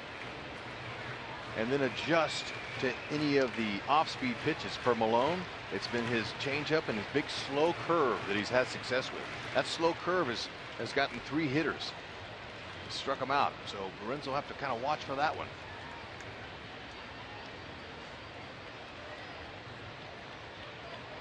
Malone has 3 wild pitches so far this year.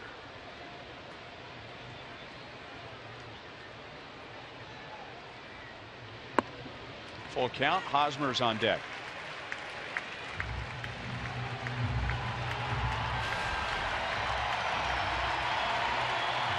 Well, you mentioned his good numbers against left-hand pitching.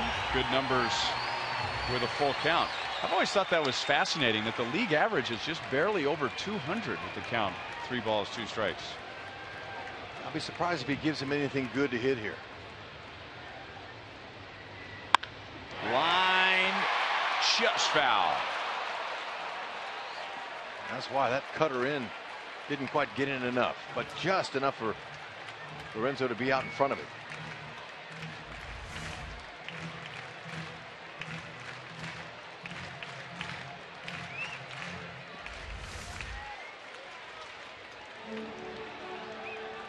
Malone is moving up on 90 pitches.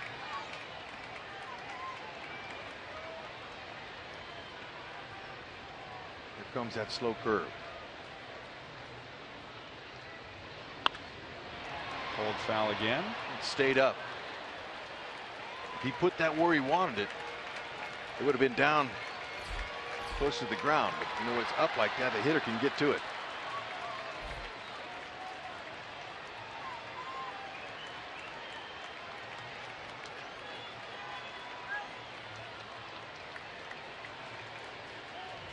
So twice Kane has pulled the ball and hit the ball hard. So Suzuki and Malone are going to talk over the next 3-2 pitch. Hosmer's on deck. Hosmer is struck out and grounded to second. And that would set up a lefty-lefty matchup. And we showed you early in the game how effective Malone has been this year against left-hand batters. And I'm sure that conversation had something to do with it. You want Lorenzo Kane, you want to try to get him out, or we want to go with Hosmer?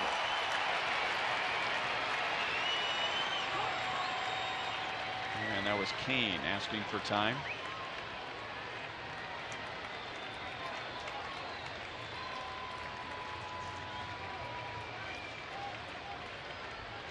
Lorenzo hitting around 370 in his last 17 games. Slow curve. Hold foul. Still Malone with a nice curveball there. Didn't want to exactly say ball 4 on a pitch in the dirt, but he just put it in the lower part of the zone to see if he can get Lorenzo Kane to miss it. Really just using all 4 quadrants of the strike zone. He's doing a nice job.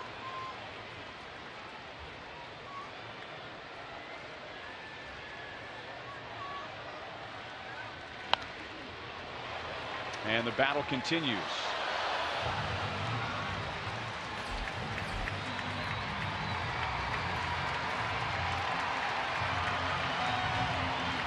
That foul ball went in and out of the Minnesota radio booth. Dan Gladden usually wears a glove, doesn't he? He has a glove right there next to him.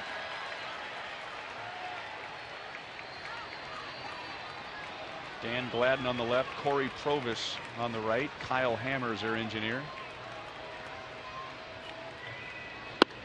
Outside. So Kane earned that walk after a long battle with Malone. And it comes down to Malone and Hosmer. Pitch number 10. Lorenzo Kane, great plate appearance there. And that fastball in the outer half, that's tempting. And he's been fouling off some pitches, but he'll take the walk and see if Hosmer can take care of it with 2 outs.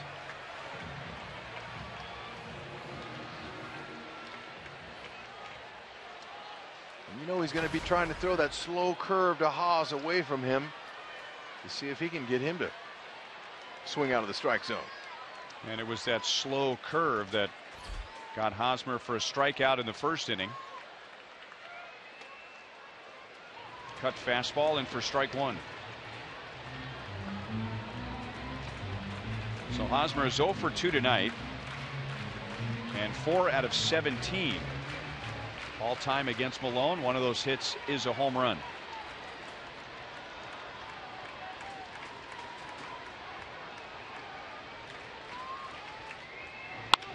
Line to left field, right at Rosario.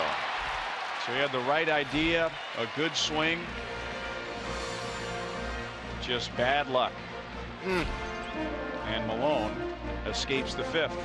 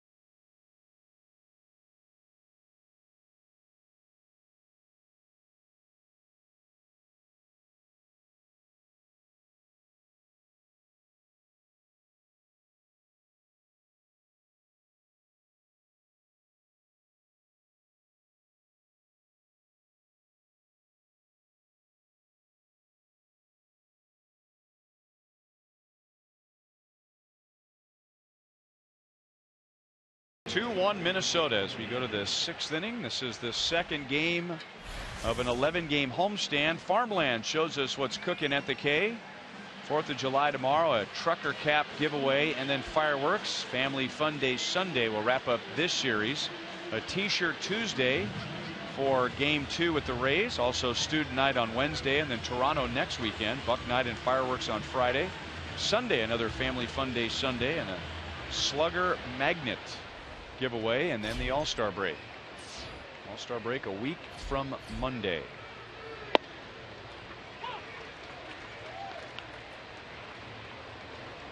Torrey Hunter, Joe Mauer, Trevor Plouffe in the 6th inning. Hunter is 0 for 2. One of those outs, a line out to Moustakas. No swing. Royals dugout is not happy about that. Lance Barksdale is the first base umpire. Borderline.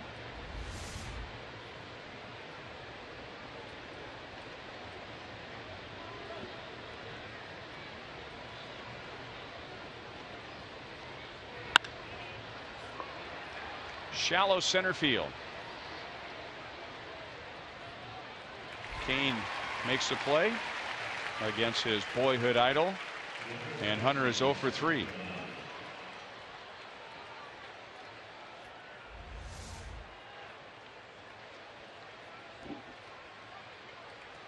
Well, he knew that was a ball down the middle. He would like to have done more with it.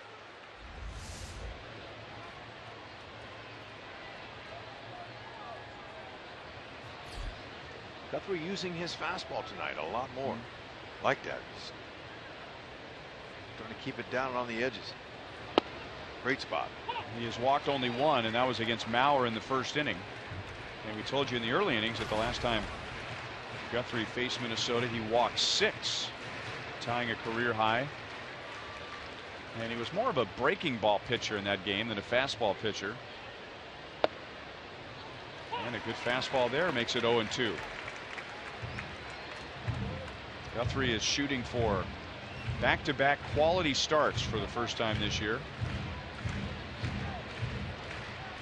Held the Oakland A's to 2 runs in 6 innings on Sunday.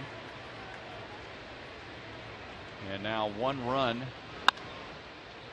in 5 and gonna say 2/3, but the throw was high.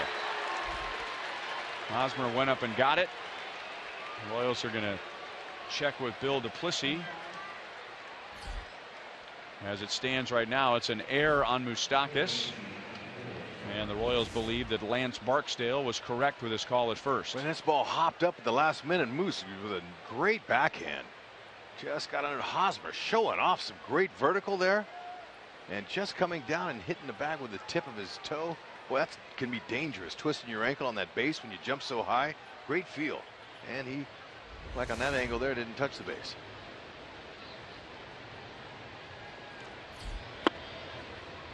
Strike to Trevor Plouffe. He is 0 for 2. Wow, look at the athletic ability there. Man, oh man, that's some tremendous leaping ability. Moose just his 6th error.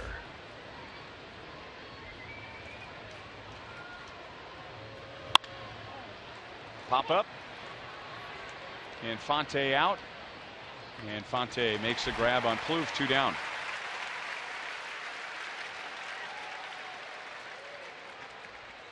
Extraordinary moments happen every night in baseball, but on one night they all happen in one place. Don't miss the 86 All-Star Game. Coverage from Cincinnati begins at 6 o'clock Central Tuesday, July 14th on Fox.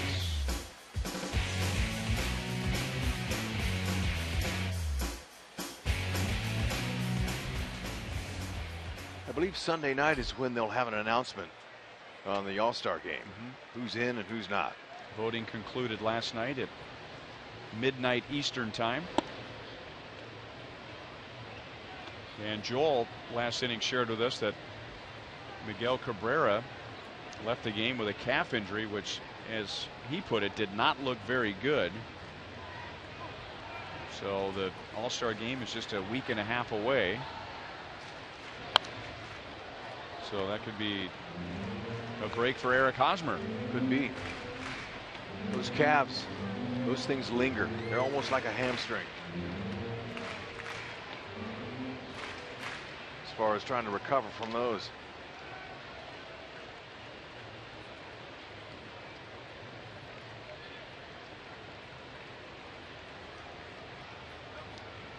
Eddie Rosario has doubled and scored and struck out.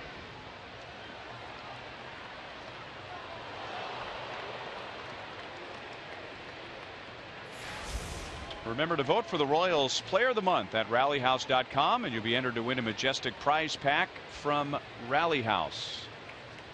Prior to the game tonight, Mike Moustakas and Edinson Volquez were awarded their June Player and Pitcher of the Month awards.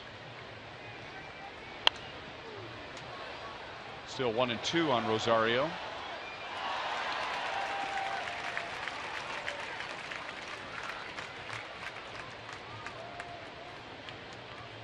Minnesota twice tonight has had the leadoff man on, and both times that man scored.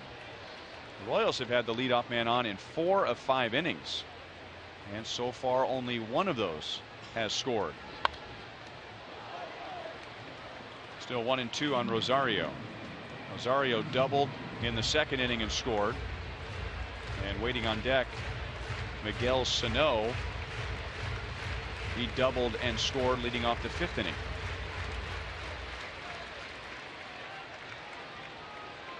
Struck him out last time with a fastball.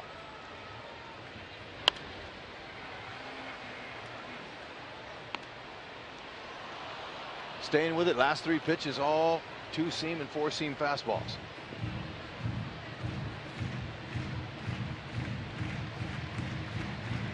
Rosario sending a lot of souvenirs to the fans up here at the K.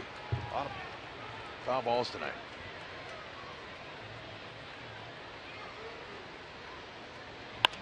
Slow breaking ball, 67 miles an hour out in no man's land, but Infante was there and he dropped it.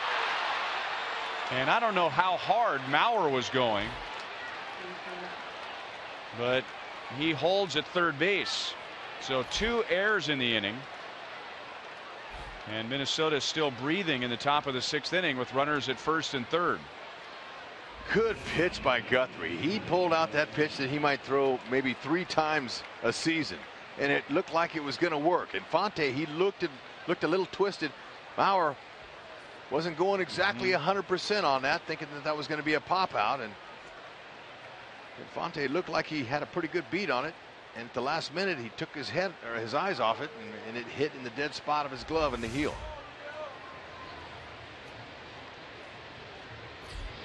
So breaks for both teams in this inning. For Minnesota, a pair of base runners on errors, and for the Royals, Mauer slowing down between second and third.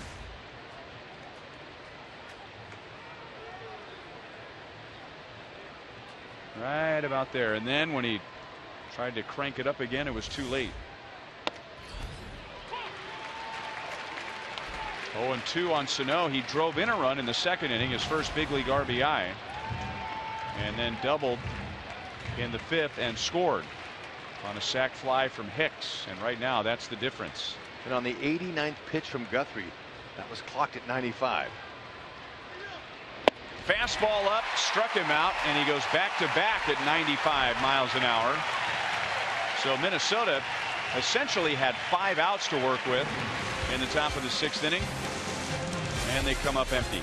There you go. No wonder he's using that fastball more. Got some hair on it. You got to go. Sano.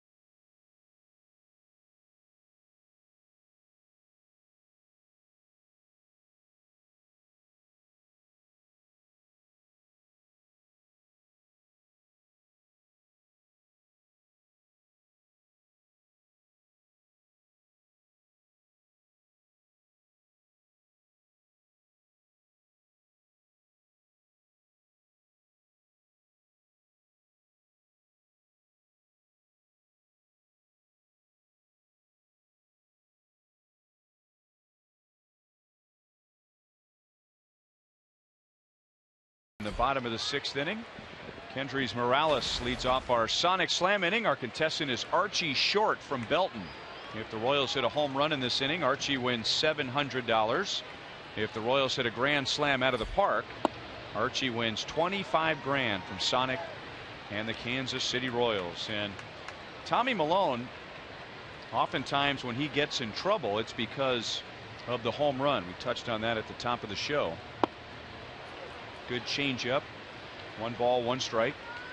Milone has 2 starts against the Royals. Prior to tonight, the Royals scored 7 runs in those 2 starts, 5 on home runs. Grounded out to Escobar, and he gets Morales. Kendrys is 1 for 3. And Tommy Milone this year has allowed 22 runs all season, and 13 of those 22 runs are on home runs.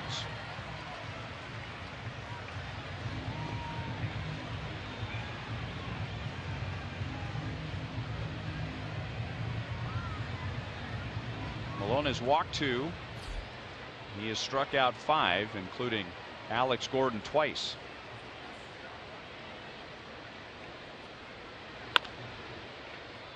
Pulled foul on a breaking ball. And on the topic of home runs and Tommy Milone, back on April the 21st here at Kauffman Stadium, Alex Gordon hit a 2-run home run. Mike Moustakas hit a solo home run. Tommy Milone took a no decision in that game. Comes back with a fastball after the curve, and it's 0-2. Pitching Alex very tough tonight. Couple of strikeouts on him, and he's ahead 0-2 here. Could try that big slow curve. Stay with the cutter outside. That was a beautiful swing that he hit on the homer. It's a changeup, and it was out over the middle of the plate, but Alex did just a nice, easy swing. Made it just right.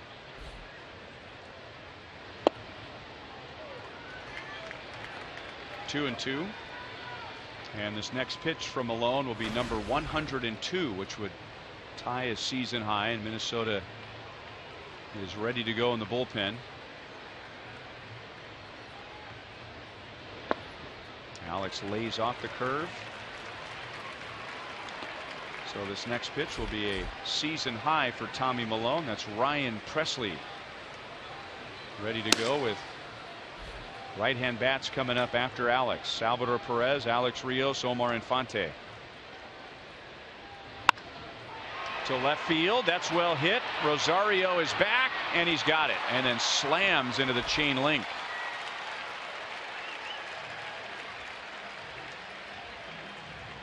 There's that good easy swing again. Alex let the ball travel deep and put a nice pass on it, and Rosario was able to use his speed to make up the difference on the dead run, using that fence to stop his momentum.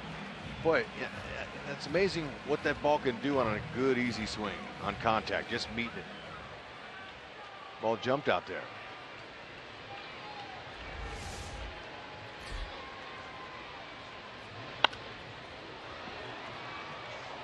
Fouled away by Salvador Perez. Interesting matchup here. If you go to DraftKings.com, enter promo code BRoyal. Players to watch for tonight, these two guys, Salvador Perez and Tommy Milone. So far, Milone has gotten the best of Sal. And a little soft liner out to second puts an end to the bottom of the 6th inning. The Royals go down in order. Milone helped by the play by Rosario in left field. Minnesota leads 2-1.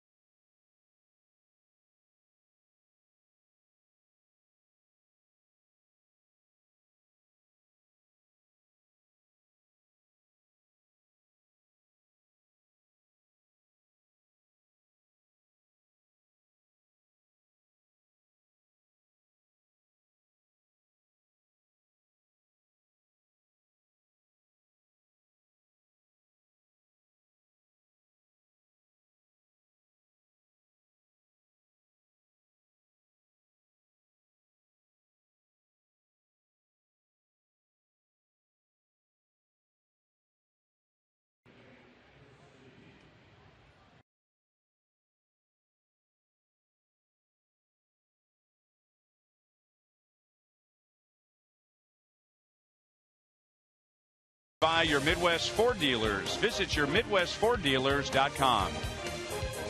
And by Academy Sports and Outdoors. Right stuff, low price every day. Packed house. Minnesota leading 2-1 as they come up in the top of the 7th inning. Jeremy Guthrie has gone 6. He has thrown 90 pitches and given up 2 runs on just 4 hits. Both runs started with a leadoff double. Rosario in the second. He scored on a base hit from Sano. And then Sano doubled leading off the 5th and scored on a sac fly from Hicks. Kurt Suzuki is 0 for 2 so far, and he pulls it foul to make it no balls and 2 strikes. Guthrie will get the lower third of the order here. Guthrie again having back-to-back good starts and using that fastball tonight more than we've seen it in a long time, but good velocity. He's about 90 to 95 tonight. 2 seamers got some good movement, and the 4-seamers been tough up in the zone at 95. Mixing in some change-ups and curves.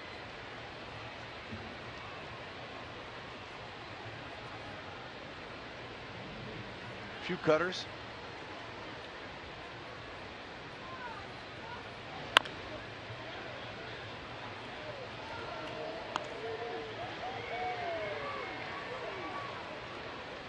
Guthrie last inning had to work around 2 errors. A rare 2-error inning for the Royals, so he basically had to get 5 outs and did so without allowing Minnesota to score. Out into right field, Rios is there, 1 away.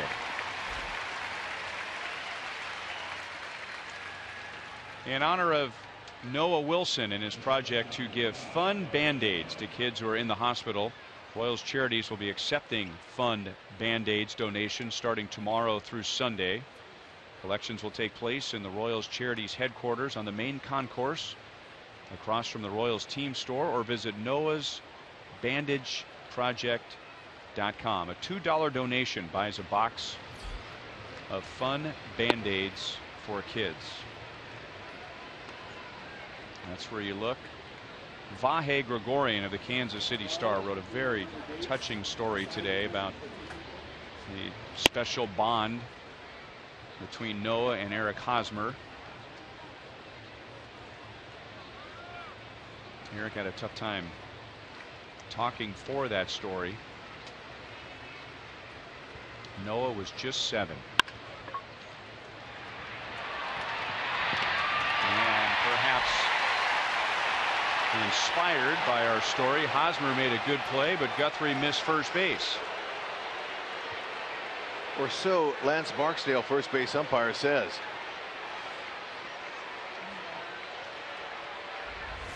And at least for now, it's an error on Guthrie. And a really nice play by Hosmer going over, showing those soft hands, and looked like he, from here is a tough angle, might have caught that corner. Escobar, he thought he saw Guthrie miss, and they're going to challenge it. Looked like I saw him hit the corner right there. Tough to see there. Tough angle. Guthrie looked like he was looking for the runner. There you go. You see the front of the foot come up? Yeah, looked like to me. Got it.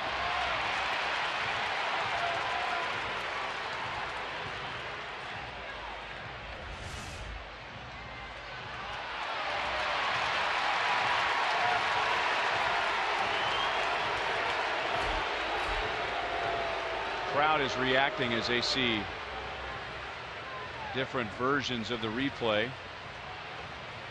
I think this is the one right here. Watch the end of his right foot.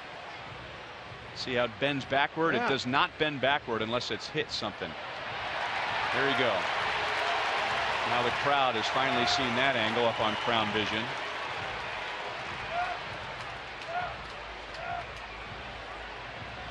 Guthrie, a good athlete, well conditioned.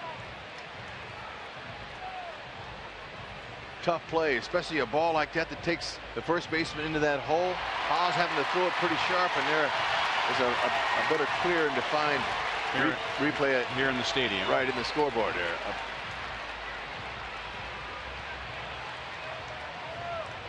Now the headsets come off, and he is. Yep.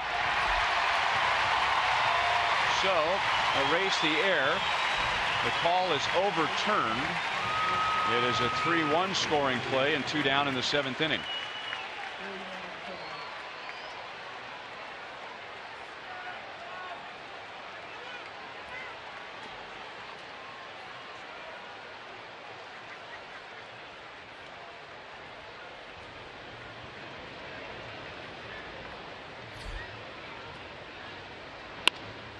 And now Hicks into shallow left. Alex Gordon in. He's got it. So 3 up, 3 down. Guthrie's done his part, allowing just 2 runs. Stretch time at Kauffman Stadium. The Royals are down by 1.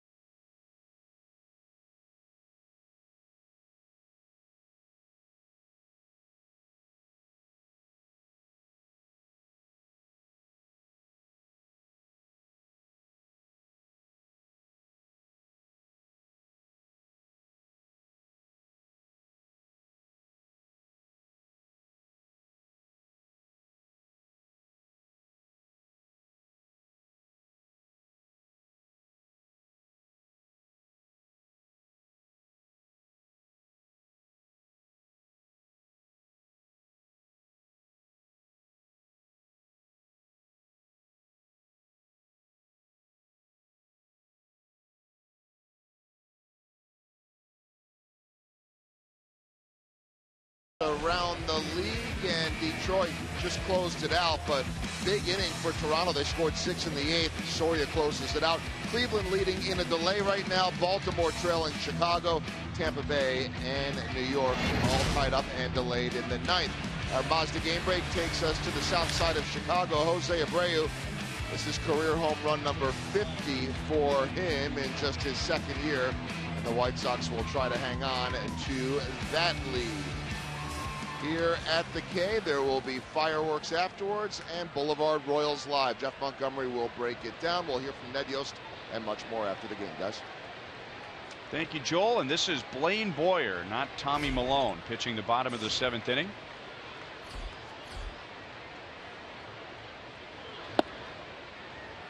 Alex Rios scored the Royals run back in the 3rd. Boyer is a Chevy call to the bullpen, making his 38th appearance. 17 strikeouts and 36 in the 3rd innings. You brought this up last night.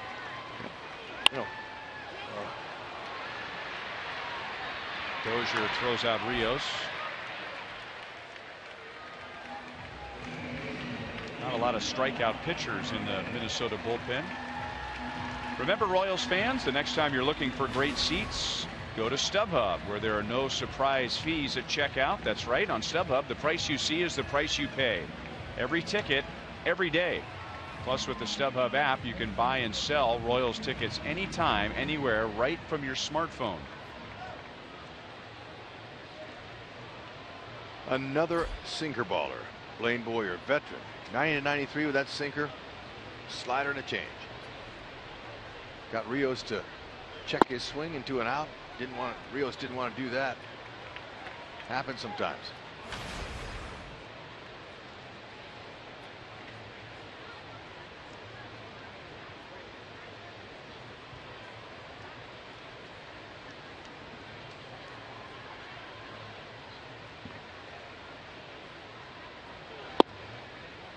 Fastball makes it 1-1.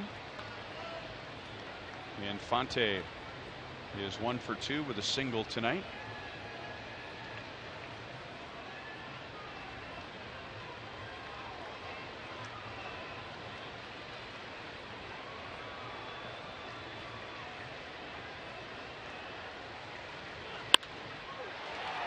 Left center field, and Hicks glides over to make the play. 2 down.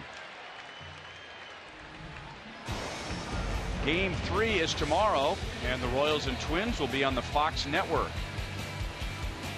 Coverage begins at 6 o'clock. First pitch at 6:15. Aaron Goldsmith, who is also a broadcaster for the Seattle Mariners, will call the game tomorrow along with Bert Blyleven. And it features Joe Blanton pitching against Mike Pelfrey, the former Wichita State Shocker, who has a 3.81 ERA. That is tomorrow night, and then Sunday afternoon we're back on Fox Sports Kansas City.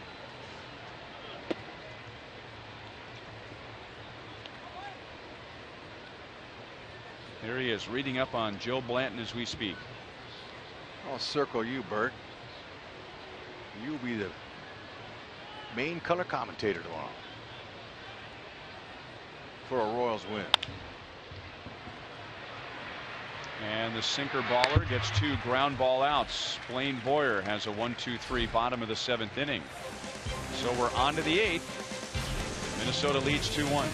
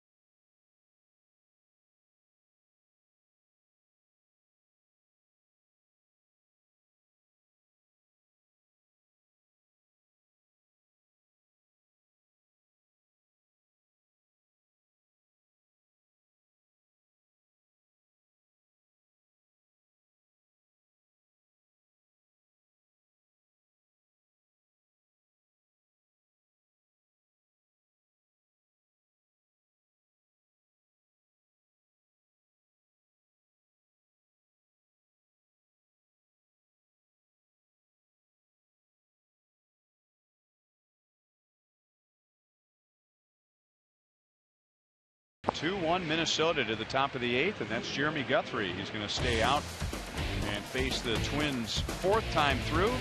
Here are the sprint cuts of the game. Early, Jeremy had him hit the ball right at him. Perfect.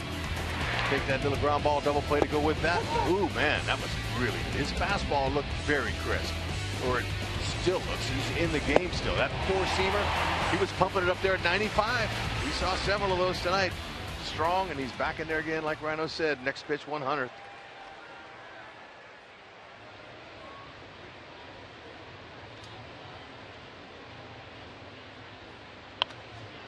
Dozier fouls it back and out of play.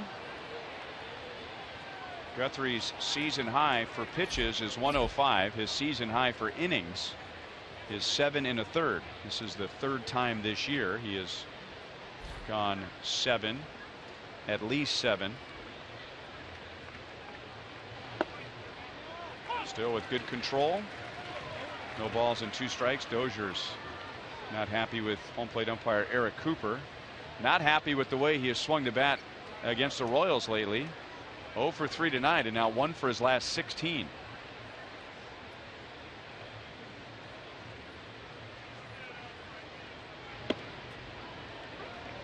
One and 2.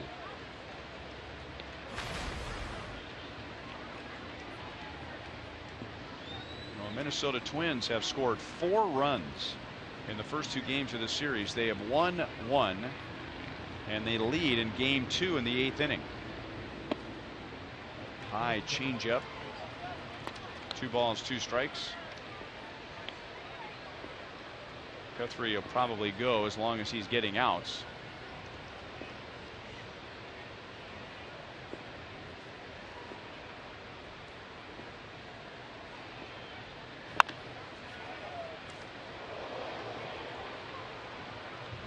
Ryan Madsen is just standing on the mound.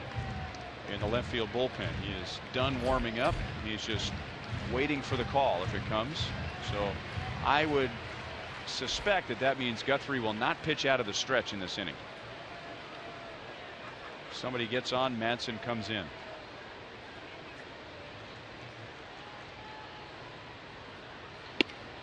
And the count from 0-2 to 3-2.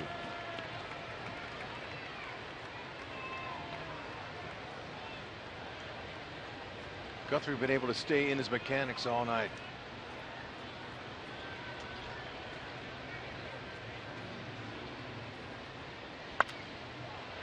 Popped up. And this time Sal runs out of room. Lands right on the stairs.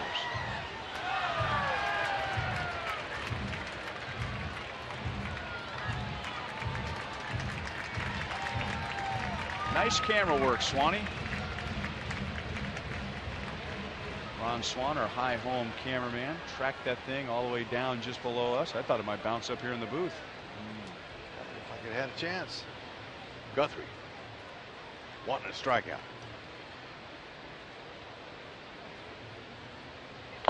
And he got it. Still throwing 94, and Dozier's frustration with the Royals continues. You have that kind of fuzz on your fastball, you know, you go ahead and use it. Heck, he's been strong with that. Now this ball's just slightly above the belt, out over the plate. Dozier looked like he's trying to do a little too much, and that's what you do when you're struggling. You want to hit a 10-run homer.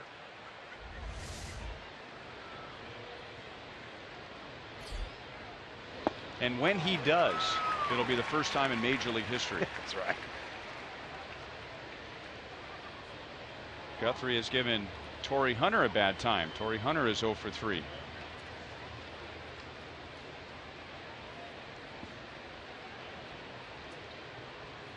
I would imagine Torrey Hunter didn't spend a whole lot of time on video and scouting reports when it comes to facing Jeremy Guthrie, because with his 3 at-bats, he has 55 career at-bats against Guthrie. And that's it, 53 at-bats. It doesn't go any farther than that with plate appearances, because Guthrie has never walked him.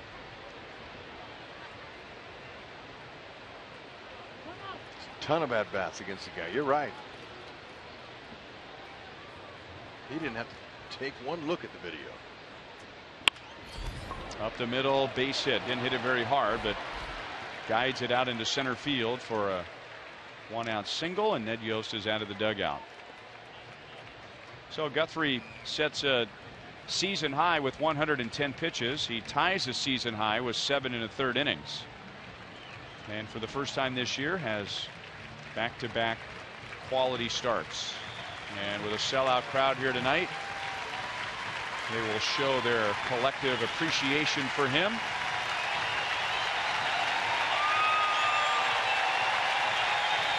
Nice job.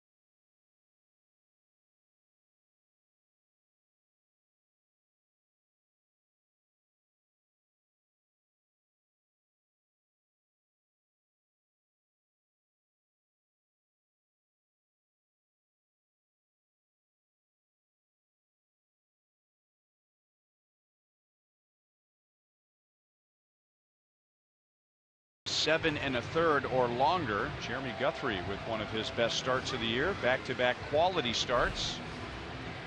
So he takes it to the 8th inning and gets one out. Remember, you can follow live Royals baseball with MLB.com at bat on your smartphone or tablet. Wherever you are, tune in for the MLB.TV game of the day, in-game highlights, live look-ins, replay reviews, radio broadcasts, and more. For more information, go to Royals.com. Ryan Madsen appears in this series for the first time. He inherits one runner. Torrey Hunter at first base with one out and pitches to Joe Mauer, first to throw over to first. Dave Island's got to be thrilled with Guthrie's outing. Last time Jeremy went 8 strong innings was last year, September 13th. And I'm not surprised. He's a strong finisher. You know, late in the season, he's got a lot left on his tank. He takes really good care of himself. Finely conditioned pitcher.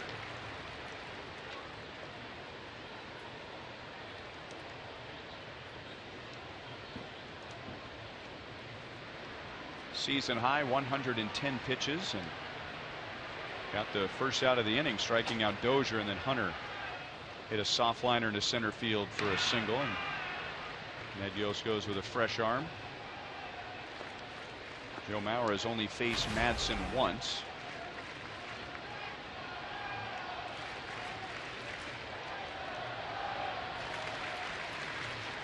Madsen, good fastball, excellent changeup.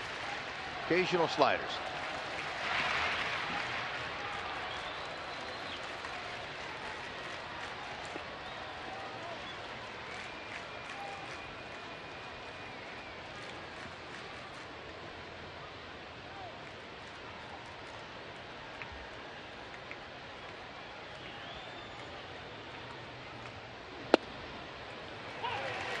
Oh, 2. And the fact that Mauer is 0 for 1 underlines what we were talking about the other night in Houston when Madsen appeared, that Ryan with great numbers and making the Royals as a non-roster invitee. He said, man, it's not as easy as the numbers would suggest, and he pointed to a lot of good hitters in this league who have never seen him before. So he's new to them, and usually, not all the time, but usually the advantage goes to the pitcher when there is no prior history. I think most hitters would tell you that too. There might be one or two. Over the years, I've asked a few guys. There's only one hitter that I asked that question to, who has the advantage. We never faced a guy before, and it was Garrett Anderson. He said, I got the advantage. And I said, how come? He says, because I know what I can do, and I'm going to look in my spot. I watched the guy on video, and I know my strengths. And I was like, okay, well, I'm not going to argue with it.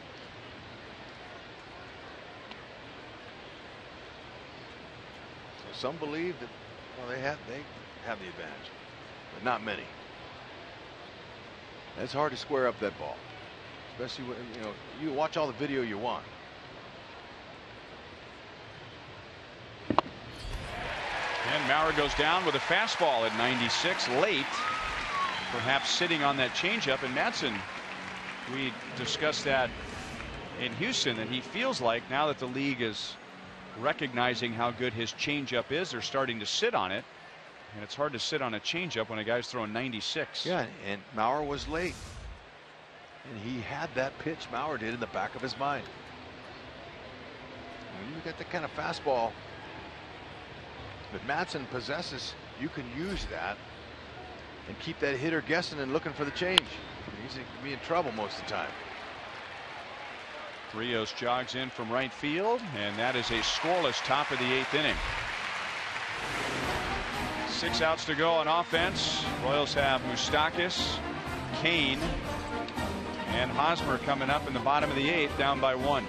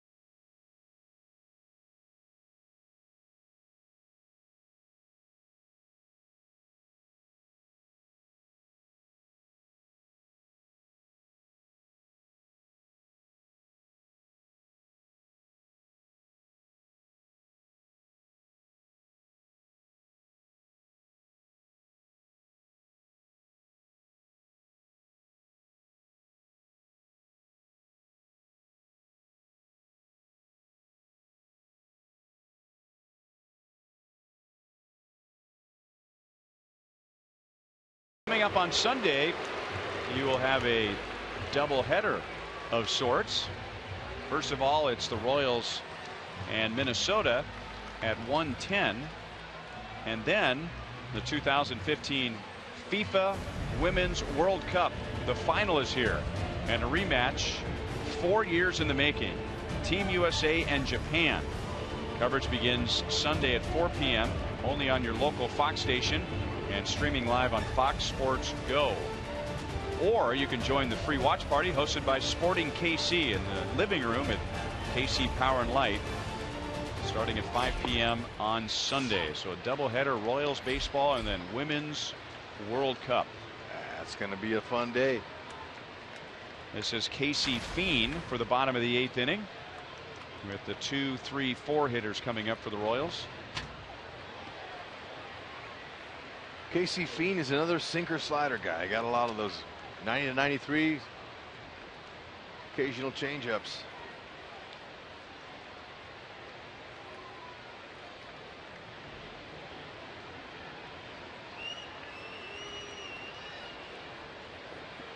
He's had some shoulder problems this year. He's been on the disabled list twice with a bad shoulder.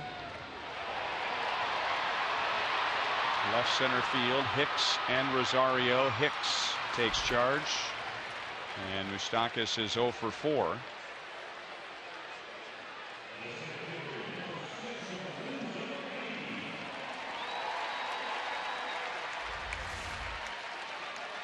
Moose just underneath it. Had the right idea. Left-handers have hit 294 off of Casey Fiend. Righties 207. Ground ball guy. There's a good idea.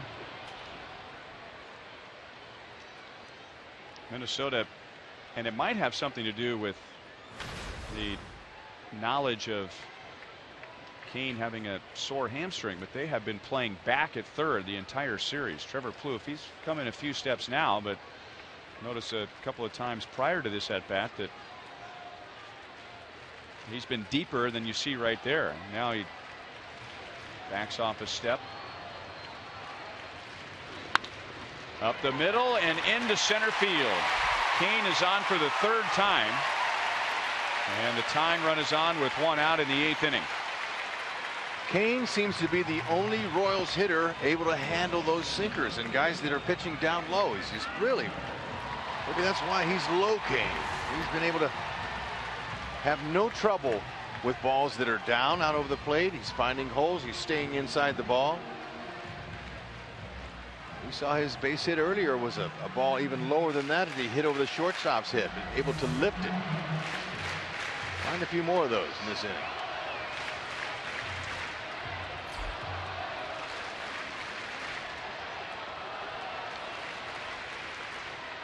Now Eric Hosmer. I wonder if that last swing by Hosmer got his swing back on track as he lined to left field in the 5th inning against Malone.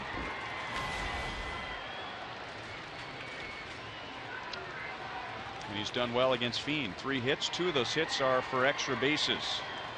Extra base hit here would score Kane, who's running. The pitch is down and away, and Kane swipes second base. Number 16.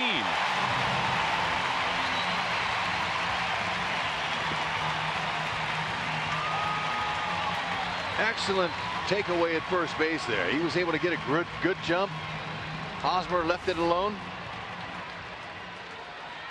And really no chance at all for Suzuki. Even a perfect throw on the bag, I don't believe would have gotten him.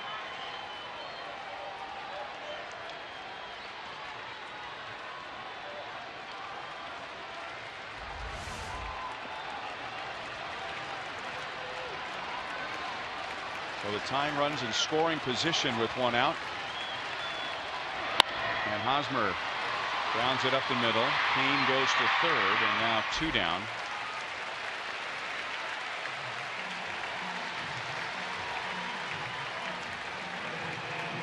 Kane has been bending at the waist with his hands on his knees ever since he stole second base.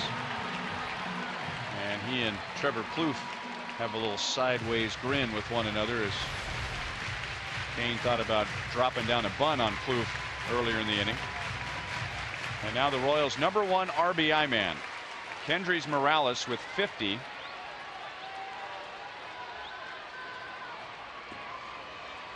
Sure is getting late. They are looking for any kind of way to get that run home. It doesn't matter.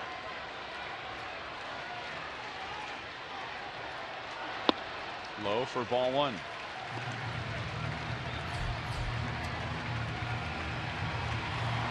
Greg Holland getting ready for the top of the 9th inning, hoping that he'll appear with the Royals in front.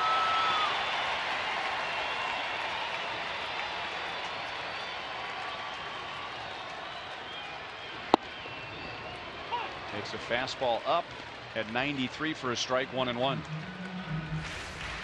Morales got more power from this side of the plate. 9 out of his 10 homers are from the left side. That was a cookie. Got it by him.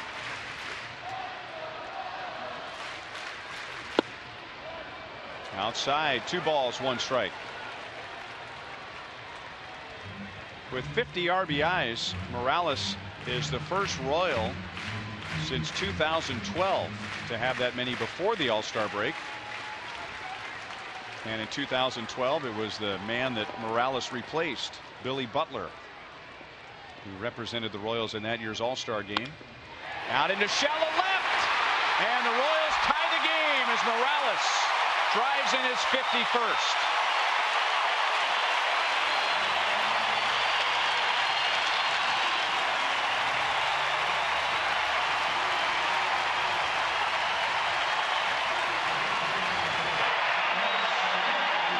There's the lousy single. Excellent job of hitting and just finding a way to any way you can. There's that sinker that's coming down. It's on the inner half of the plate. Jams Morales, but he had a good inside out swing. If he tries to pull it, it's going to be another ground ball out. But he had a good approach, keeping his hands inside of that baseball and dumping it right into left field. Perfect timing. Tie game. Nice steal by Lorenzo Cain. Gerard Dyson into pinch run. And speaking of Billy Butler, the man that Morales took over for at DH, this is where Dyson would come in. Billy Butler would get on in the later innings. Dyson would pinch run. Gerard for Omar Infante in the 8th inning last night. Pinch ran and stole second. That was with nobody out.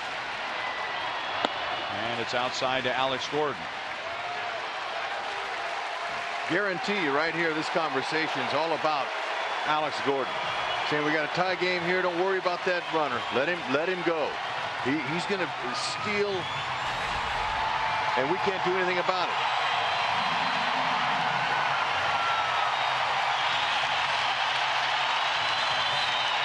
The crowd has woken.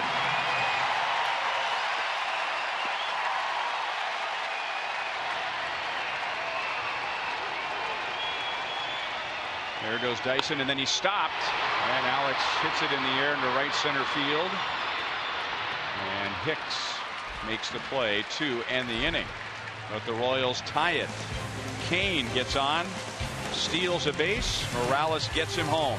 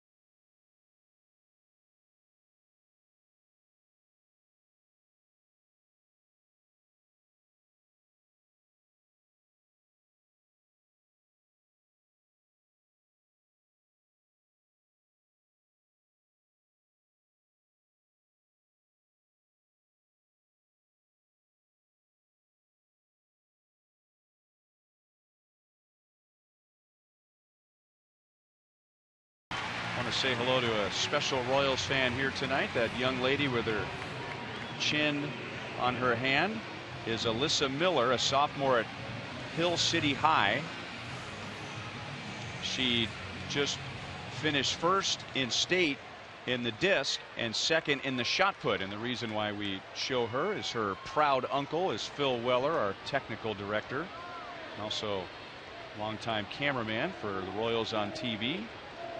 So he knew that Alyssa was going to be here tonight and wanted us to congratulate her. So absolutely, congratulations to Alyssa.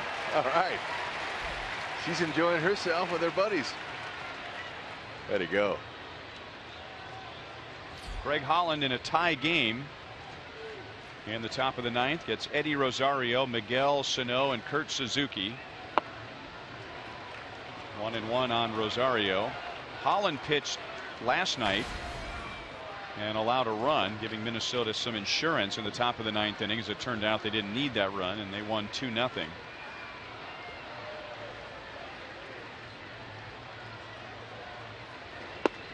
Two balls and one strike on Rosario. He doubled back in the second inning and scored Minnesota's first run. He is 1 for 3.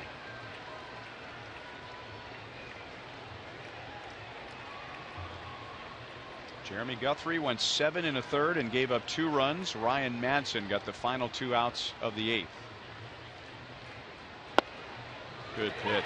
94 at the knees over the outside. 2-2. Holland's fastball looks really crisp. It looks nice. And look, he doesn't have to throw 96, 97 miles an hour either. He's got really excellent stuff, and he's a tough competitor. Good mound presence. One of the best closers the Royals have ever had. And he knows how to get outs.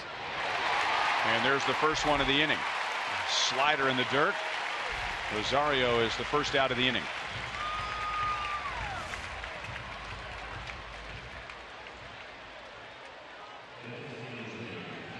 Good job of Salvi keeping it in front of him. Ball goes back to the screen. They have a chance to have a guy on base there.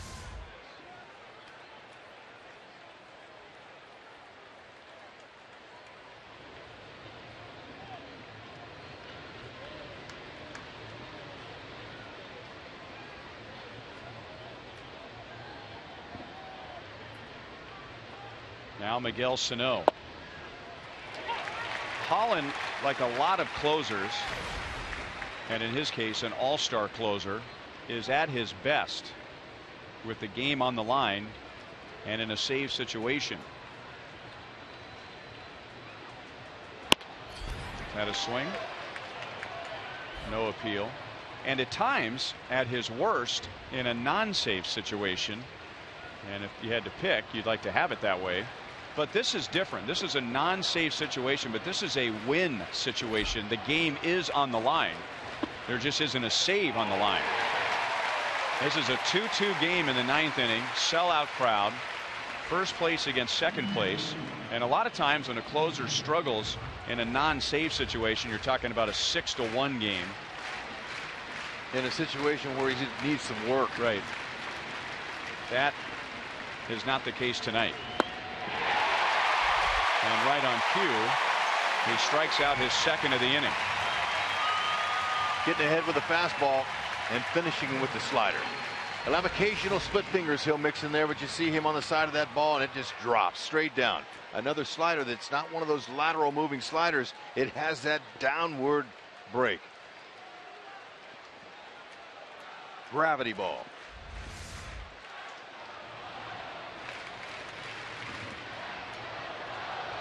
Royals bullpen tonight haven't done a lot of work thanks to Guthrie, but so far they have faced 4, retired 4, and struck out 3. And now Kurt Suzuki, very high at 94 miles an hour. If Minnesota fails to score, the Royals most likely will see Ryan Presley on your left. If Minnesota does score, they will see Glenn Perkins, the closer, who is perfect this year. 26 out of 26 in save opportunities. Hope they don't have to see him. 1-1 on Suzuki. Suzuki was let's say, awarded a sacrifice bunt last night against Holland. Otherwise 0 for 7 against Greg Holland.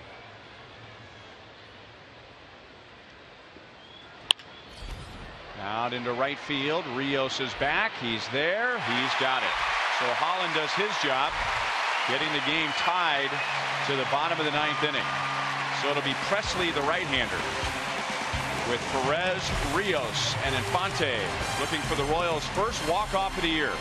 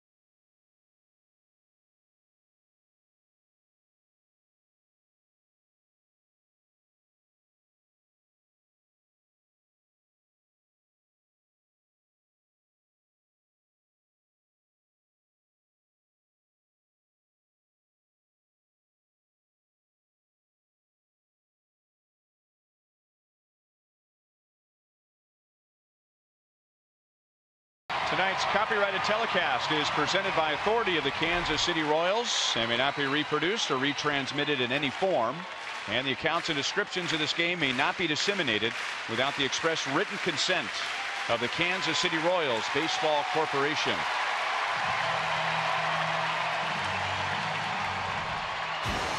Remember, tomorrow the Royals are on the Fox network. 6:15 first pitch. Aaron Goldsmith and Burt Blyleven will have the call.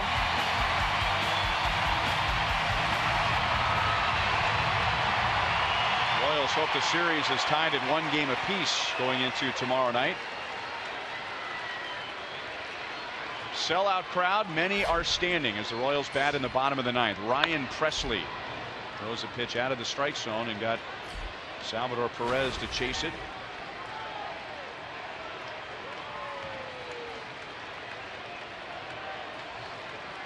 Presley, another Twins pitcher who doesn't have a lot of strikeouts, but 21 strikeouts in 26 innings, so he's not all contact. This time Sal lays off the pitch down and away. 1 ball, 1 strike. Only 2 teams left in Major League Baseball that haven't had a walk-off: the Royals and the Yankees. Time to change that. Make the Yankees the only team. Sal is 0 for 3 tonight. Twice Presley has got him to hit on his terms, reaching out over the plate.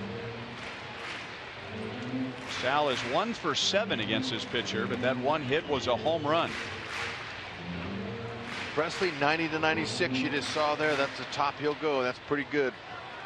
Big curve to go with it. And he pokes it into center field. Hicks was deep, and it's down for a base hit. So they were guarding against the extra base hit, and Sal plops one into center field, and the winning run is on.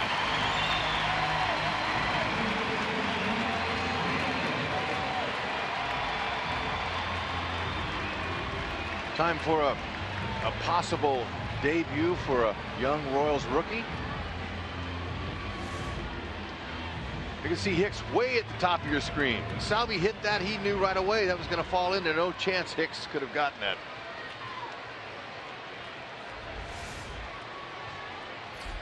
Gerard Dyson has already appeared as a pinch runner. And HUD is referring to Dusty Coleman, who has just called up from AAA Omaha. There he is, the former Wichita State Shocker. He has a helmet in his hand, so perhaps waiting to see if Sal gets into scoring position. Well, he's ready to go.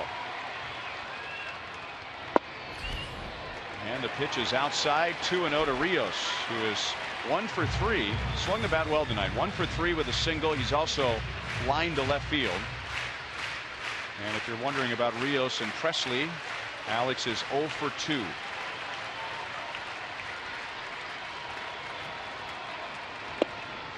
And a slider, looked like a strike, was not received well by Suzuki.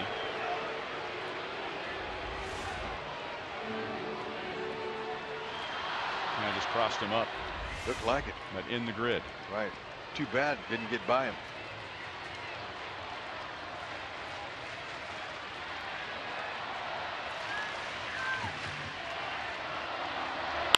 Grounded past Plouffe.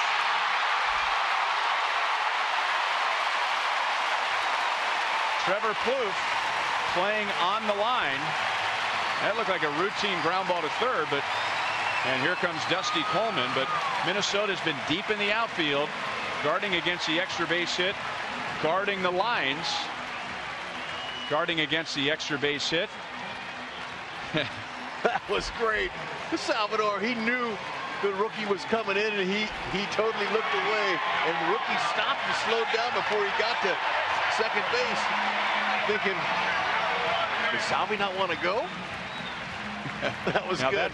That's respect right there. Right. You know? It is, but Salvi was messing with him. That's good in a situation like this, that he can still have that sense of humor. Nice piece of hitting by Alex Rios. Keep the line moving. Drop that bunt down, move those guys over. Question is, should Infante bunt? Because, boy, Minnesota, they are going all out for a force at third base. Corners are crashing. The two middle infielders are vacating. I mean, any kind of ground ball past the mound, and Infante is going to be on. And Infante's a good fastball hitter. I mean, there's no way, unless there's a fluky line out, that Minnesota could turn a double play. Outfield shallow. They are all out of position in the infield, thinking he's going to bunt for sure. And he bunts to Mauer, who tags out Infante.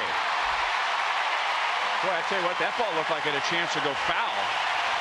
And I thought Mauer, getting it aggressively, was thinking for a play at third. I wonder if he wished he could do that again. He'd let it roll. Yeah, you know what? I got to tell you that's not easy, butting that hard fastball like that. So Infante's able to execute a tough pitch, a hard fastball. That's what pitchers throw when it's a bunting situation, and he was able to direct it. And you're right, had he let that roll, it would have went foul anyway.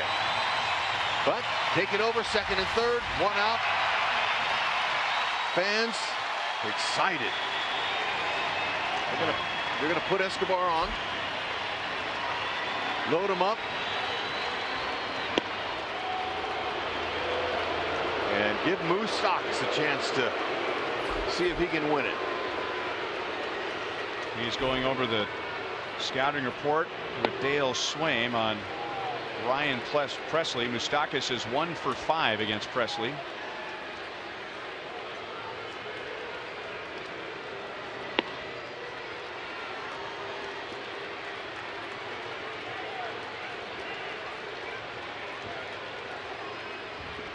They also have Perkins in the bullpen. Or is that Thompson? Oh, that's Thompson warming up. He might want to go to the lefty here. He had Perkins warming up, but now it's the lefty Aaron Thompson, and yep, Paul Molitor's coming out. And he's going to make 2 changes here.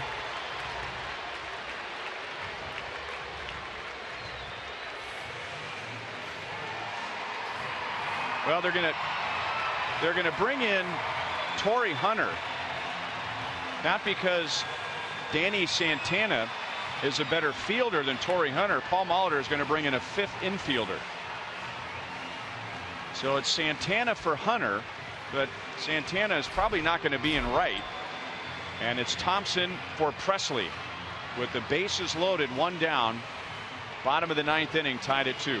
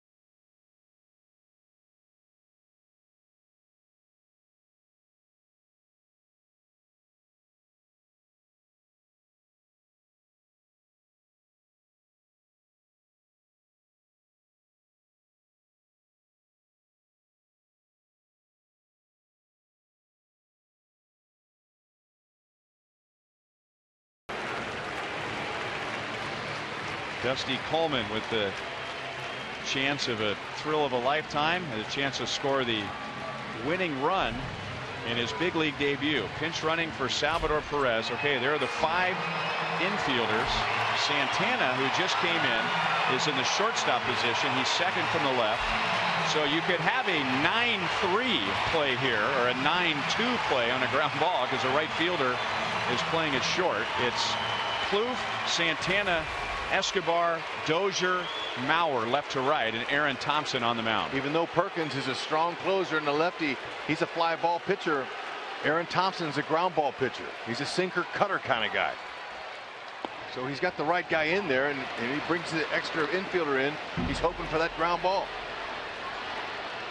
Moose, anything just to dump it in out there.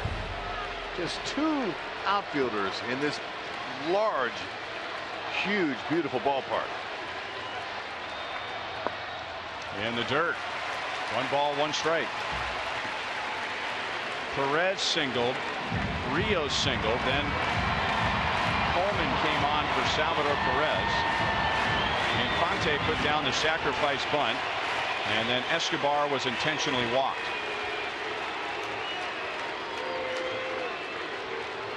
One ball, 1 strike. 1 ball, 2 strikes.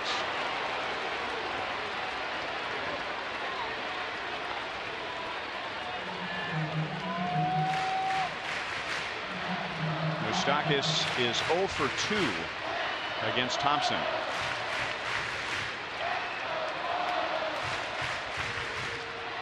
Breaking ball hit in the air. That is Hicks. Here comes Coleman. Oh, and he stopped. He stopped. What was he doing?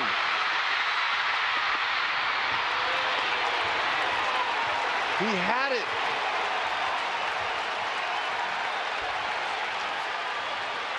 Oh my. If you're committed to go and you take off, it is all knees and elbows. And he hesitated. The bright lights might have gotten him.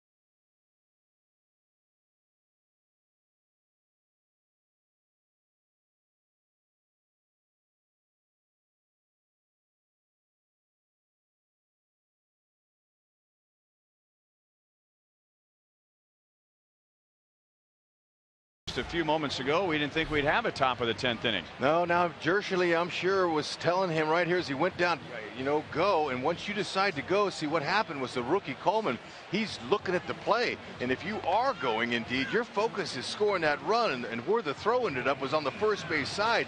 He would have been safe by a mile. Watch Jershely, the third base coach. He's going up to him. He's saying something to him. And you have his kind of speed. And look where that throw was. He would have been able to slide in there safely, most likely, but I don't know. He had a little hesitation. You never ever look at the play when you're focused on a winning run or any kind of run tagging up. Tough chance for the young man and the Royals. So just kind of a buzz here at the ballpark with people with their head on a swivel looking left and right trying to get the answer as to why that play happened the way that it did. Drew Butera is now catching as Coleman was running for Salvador Perez. So Butera is behind the plate. Gerard Dyson is the designated hitter. He ran for Kendrys Morales in the bottom of the 8th. Wade Davis will get Eduardo Escobar, Aaron Hicks, and Brian Dozier. Well, that play will be talked about. Not quite as much as the do you send Alex Gordon in Game 7 of the World Series, but for a win here against the Twins, oh, that's a tough one. High in the air to shallow right. And Rios takes care of Escobar.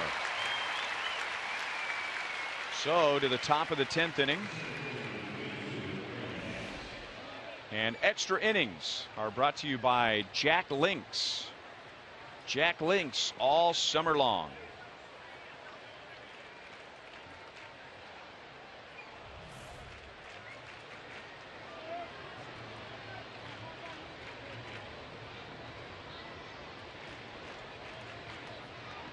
Royals 3-1 in extra innings. Minnesota 3-2.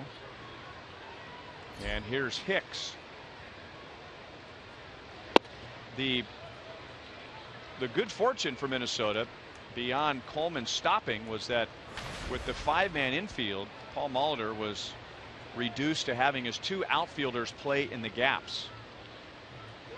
He had Rosario in left center field. He had Hicks in right center field, and Moustakas hit the ball to right center field. If Hicks had to go anywhere to his left or his right, there really is no play. But it was hit right to Hicks, and maybe that led to Coleman being apprehensive coming down the line. And it wasn't a very long throw. Well, you're going to go with your third base coach, and you remember you got a rookie making his major league debut out there, so the nerves are on him. A tight situation like this on a play with 2 outfielders, he's already telling him, hey, look, see the ball through the infield, or actually you got to go, bases are loaded. But Jershely, when the ball went up, he went over to him, and most third base coaches will go up to him and they'll use both hands, cup their hand, and they'll yell, you're tagging, you're tagging. Now this is, for a speedy guy, this is a ball that, with a game on the line, you can make. And had he not hesitated, not once, but he hesitated twice. So you wonder if what Jershely told him, was it tag, tag, tag, you're scoring, or what? Yeah, that will be the first question, unless the Royals walk off. Almost could read Jershely's lips. See, he had him. He cupping his hands. He's making sure the kid could hear it. Coleman, he could hear it. And with a crowd like this, you really got to get up there on the hitter's ears and let him know what to do. Well, and this is his first big league game. I'm quite sure he has not played in front of 37 or 38,000 before, so it's not as easy as it would be at Werner Park in Omaha to hear the third base coach yelling at you what to do. Foul ball. Butera really did a good job of positioning himself to get behind that ball and make a good throw to first, and yet Eric Cooper signaled all the way foul ball. But look at how he got himself in position to make it look like it was going to be a fair ball. No, he knew that was an easy out. He wanted to take it, and he threw a ball about 90 miles an hour over to Hosmer. As we continue to process that play, I will say this, in my opinion, and the throw was offline, but looking again where Hicks made that catch and how short of a throw it was, if he made a perfect throw to the plate, I think Coleman would have been out. But it was wide. I think he would have been safe. You and I agree there. With 1 out, any ball in the air, you got to go back to tag. And if you're a young kid, you want to score that run. Now watch, if this throw is perfectly on line, it's one long bounce, So even though he stopped, I think that would have been a close play and an out at the plate. So if he doesn't hear Mike Jerschley, maybe he's just assuming that that was going to be a perfect one-hop throw and didn't want to run into an out with Lorenzo Cain coming up. Who knows? I don't believe I've ever seen a major league debut with an outcome like that.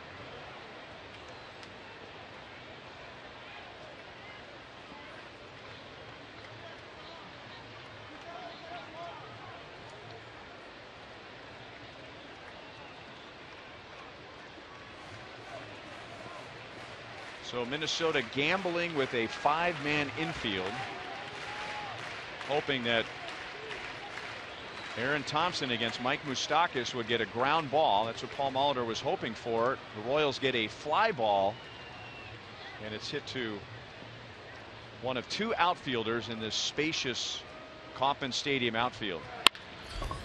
Infante picks it off, throws out Hicks, 2 down. By the way, in the bottom of the 10th, the Royals have Kane, Hosmer, Dyson. If anybody gets on Alex Gordon.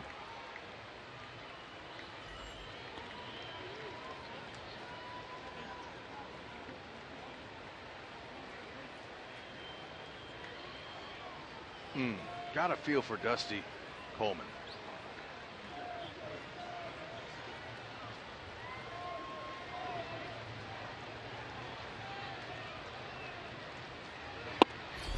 Outside to Brian Dozier. The only reliever warming up in the Minnesota bullpen right now is the starter Glenn Perkins.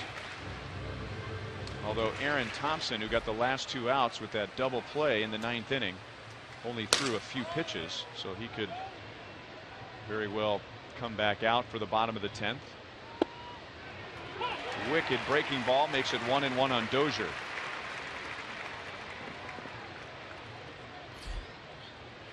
Davis, good power fastball, a couple different varieties. He cuts it and he 4-seams it. 90 to 97. Overhand curve. 2-1. Home plate umpire Eric Cooper, in my opinion, has done an excellent job tonight. We haven't had to go, wow, where was that, or any of that. He's been really good.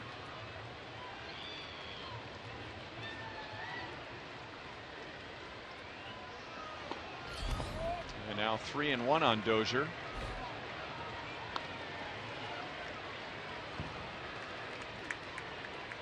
Danny Santana, not Torrey Hunter, is on deck. Santana replaced Hunter in the bottom of the 9th inning defensively.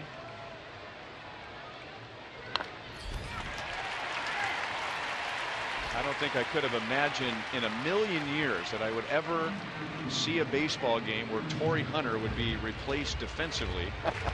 You're right. But it would take an odd scenario like that for him to come out in the middle of the game. And Santana, by the way, can play the outfield. And Torrey's never played in the National League, so he wouldn't know what a double switch was anyway. That almost kind of is what that looked like. Line to Moustakas. So let's see if the Royals can win it in the bottom of the 10th.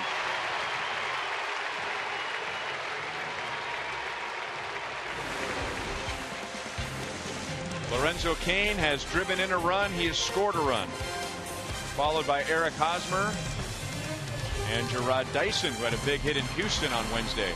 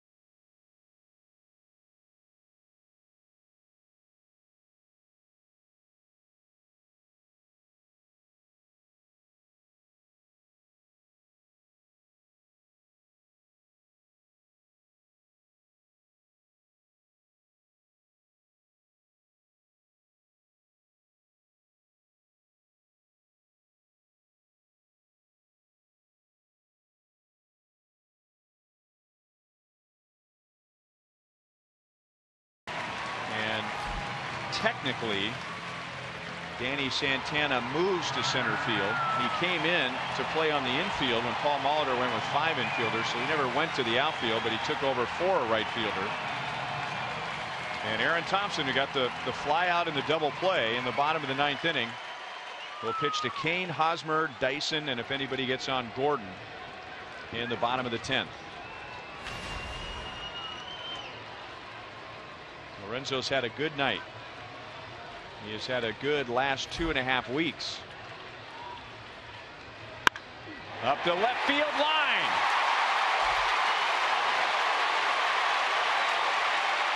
Winning run at second base, and nobody out.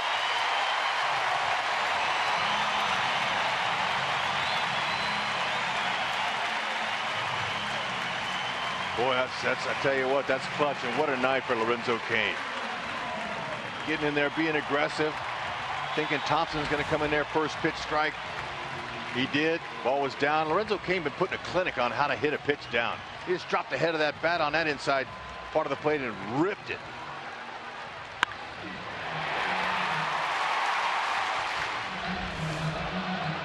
There's one guy in the ballpark tonight on an oxygen tank right now that's hoping for a Royals win.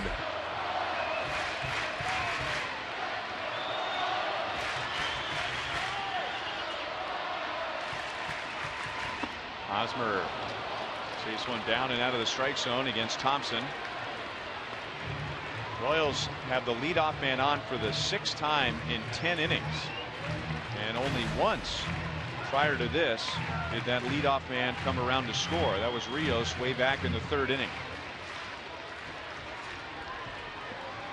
Hosmer is 1 for 1 with 2 walks against Thompson. Thompson's never gotten him out.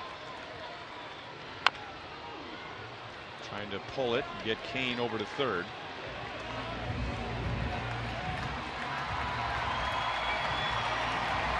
Lorenzo Cain tied the game in the 3rd inning. He singled and stole a base and scored the tying run in the 8th inning. And now he's the potential winning run at second base with nobody out in the 10th inning.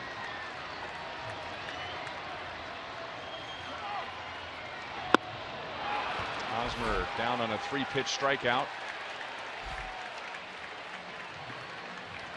1 away in the 10th. Hosmer really wanted to do the job there. Thompson, you got to give him some credit. He was executing some pitches down the zone and was able to get the job done. And if there's anybody wondering about Dusty Coleman and does he have, what kind of speed does he have? I could tell by looking at him he could run, but this kid has over 93 stolen bases in his minor league career. He can run. That's not going to put him in there like that if he doesn't have that kind of speed. So here's Dyson as the Royals DH. He pinch ran for Kendrys Morales after the Royals tied the game in the 8th. Morales got the hit with 2 outs. Dyson ran for him. This is Dyson's first at bat against Aaron Thompson.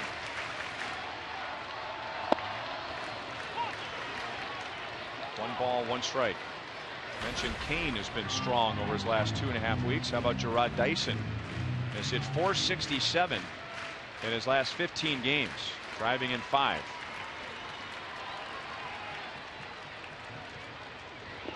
In the dirt, that'll get Cain to third. And let's see what Paul Molitor does here. Is he going to go with the 5-man infield again? And I was just looking at the wild pitches from Thompson, and he has none this year until that one right there. Oh, good fortune for the Royals again.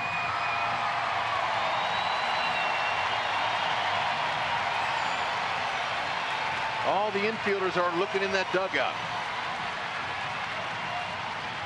With their leader, Paul Molitor. Molitor is just going to keep everything the way it is.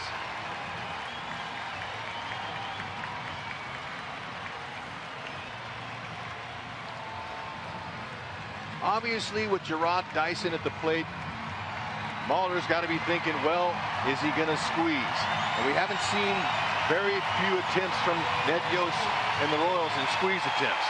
But with the infield in, the way Gerard Dyson hits and slashes, I would be surprised if they try to squeeze bunt. Gerard has a good level swing. He's been swinging a great bat the last few weeks. Outfield shallow, letting him swing.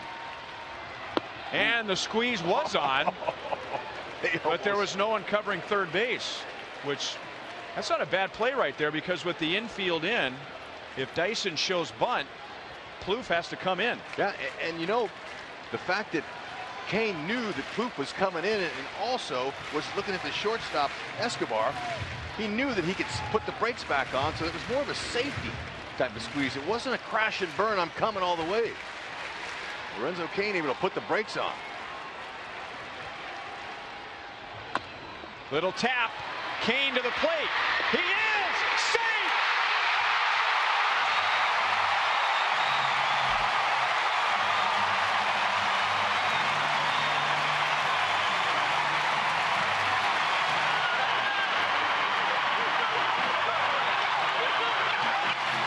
The Royals go crazy. The fans go crazy, but wait just a minute. Minnesota is going to challenge, so we may have a huge deflating moment here at Kauffman Stadium, or a second celebration. Lorenzo hesitated at the very first, and a great slide going all the way outside, trying to get that hand on the plate, and it looks like he might have. Game over. At least from that angle. Suzuki didn't argue it. Crowd is reacting as they have seen one replay. The Royals bullpen begins to jog in. They're convinced. And now the Twins begin to walk off the field.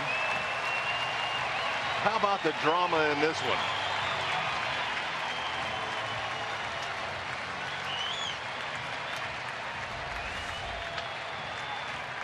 Hand on the plate right there, and I don't see clear and convincing evidence of any contact.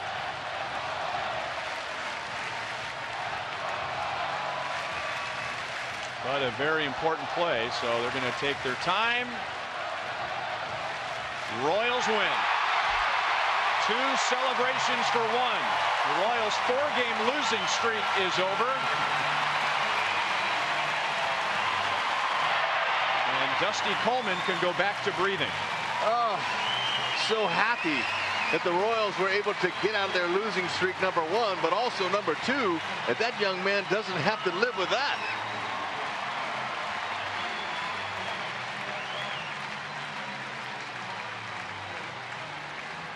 The 2 Royals catchers already getting into position.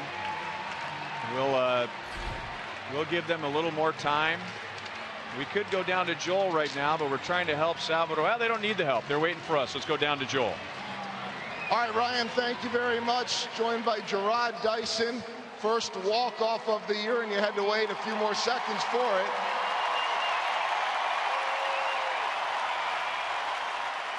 And we're going to bring over with Gerard Dyson, Lorenzo Cain. You ever seen a finish like that, Gerard? No, they got it.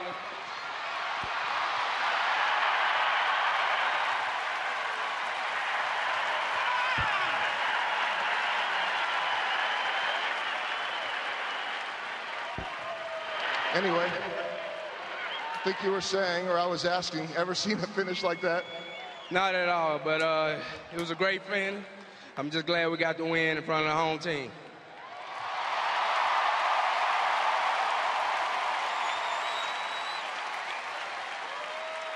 The electricity here in front of this sold-out crowd is unbelievable.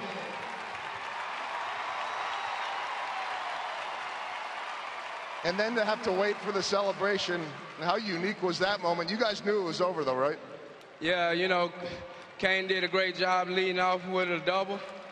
And he got the third on the pass ball. And right there, I came up, I was just thinking of putting it in play. and let him show the world that's what speed do.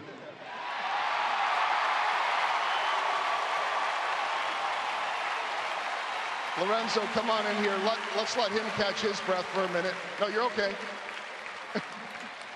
You can stay, Gerard. We'll talk to both of you, but I don't know if you caught your breath yet. Yeah, it's coming back. Take us through that final play. Were you sure you were safe? Yeah, I was just going on contact there. Dyson did a good job of putting the ball in play and just try to make a good slide. And like I say, we got the walk-off win. So you know with Gerard, you put that ball in play, there's a good chance that it's coming. What are the emotions like as you're running home and you're seeing the potential to win this thing? I'm just thinking about getting the home plate, any way possible. And like I say, just had to make a great slide, and I was able to do that. So definitely happy we got the win. It's been a little bit of a struggle this week to be able to come out of this one, and heartbreaking in the 9th inning to come back in the 10th. How big is this for this team back up 4.5 games? It's huge. We've definitely been struggling scoring runs as of late, but like I say, home crowd stuck with us, continue to support us, and like I say, we just find a way to get a win tonight. Yeah, we'll let you two guys have the final word here to this crowd of 38,868. Here, take the mic, Gerard. Okay, I just want to say, that's what speed do. That's it. Gerard Dyson and Lorenzo Cain. Let's go back upstairs to you guys. What a memorable finish. Boy, you're right, Joel. What a game for Lorenzo Cain, by the way. Miller time brought to you by Miller Lite. Lorenzo Cain tied the game with an RBI in the 3rd, tied the game with a base hit, stolen base, and run scored in the 8th. And then after that heartbreaking finish to the bottom of the 9th, Hud, it was his double leading off the 10th that set up the game-winning run. He's been hot for a week and a half now. He's been one of the only Royals hitters that's able to handle that low pitch, it seems like to me. But finding the outfield grass here, staying up the middle, getting on base, doubles. Lorenzo driving the bus. Royals even the series in 10 innings. We'll be right back.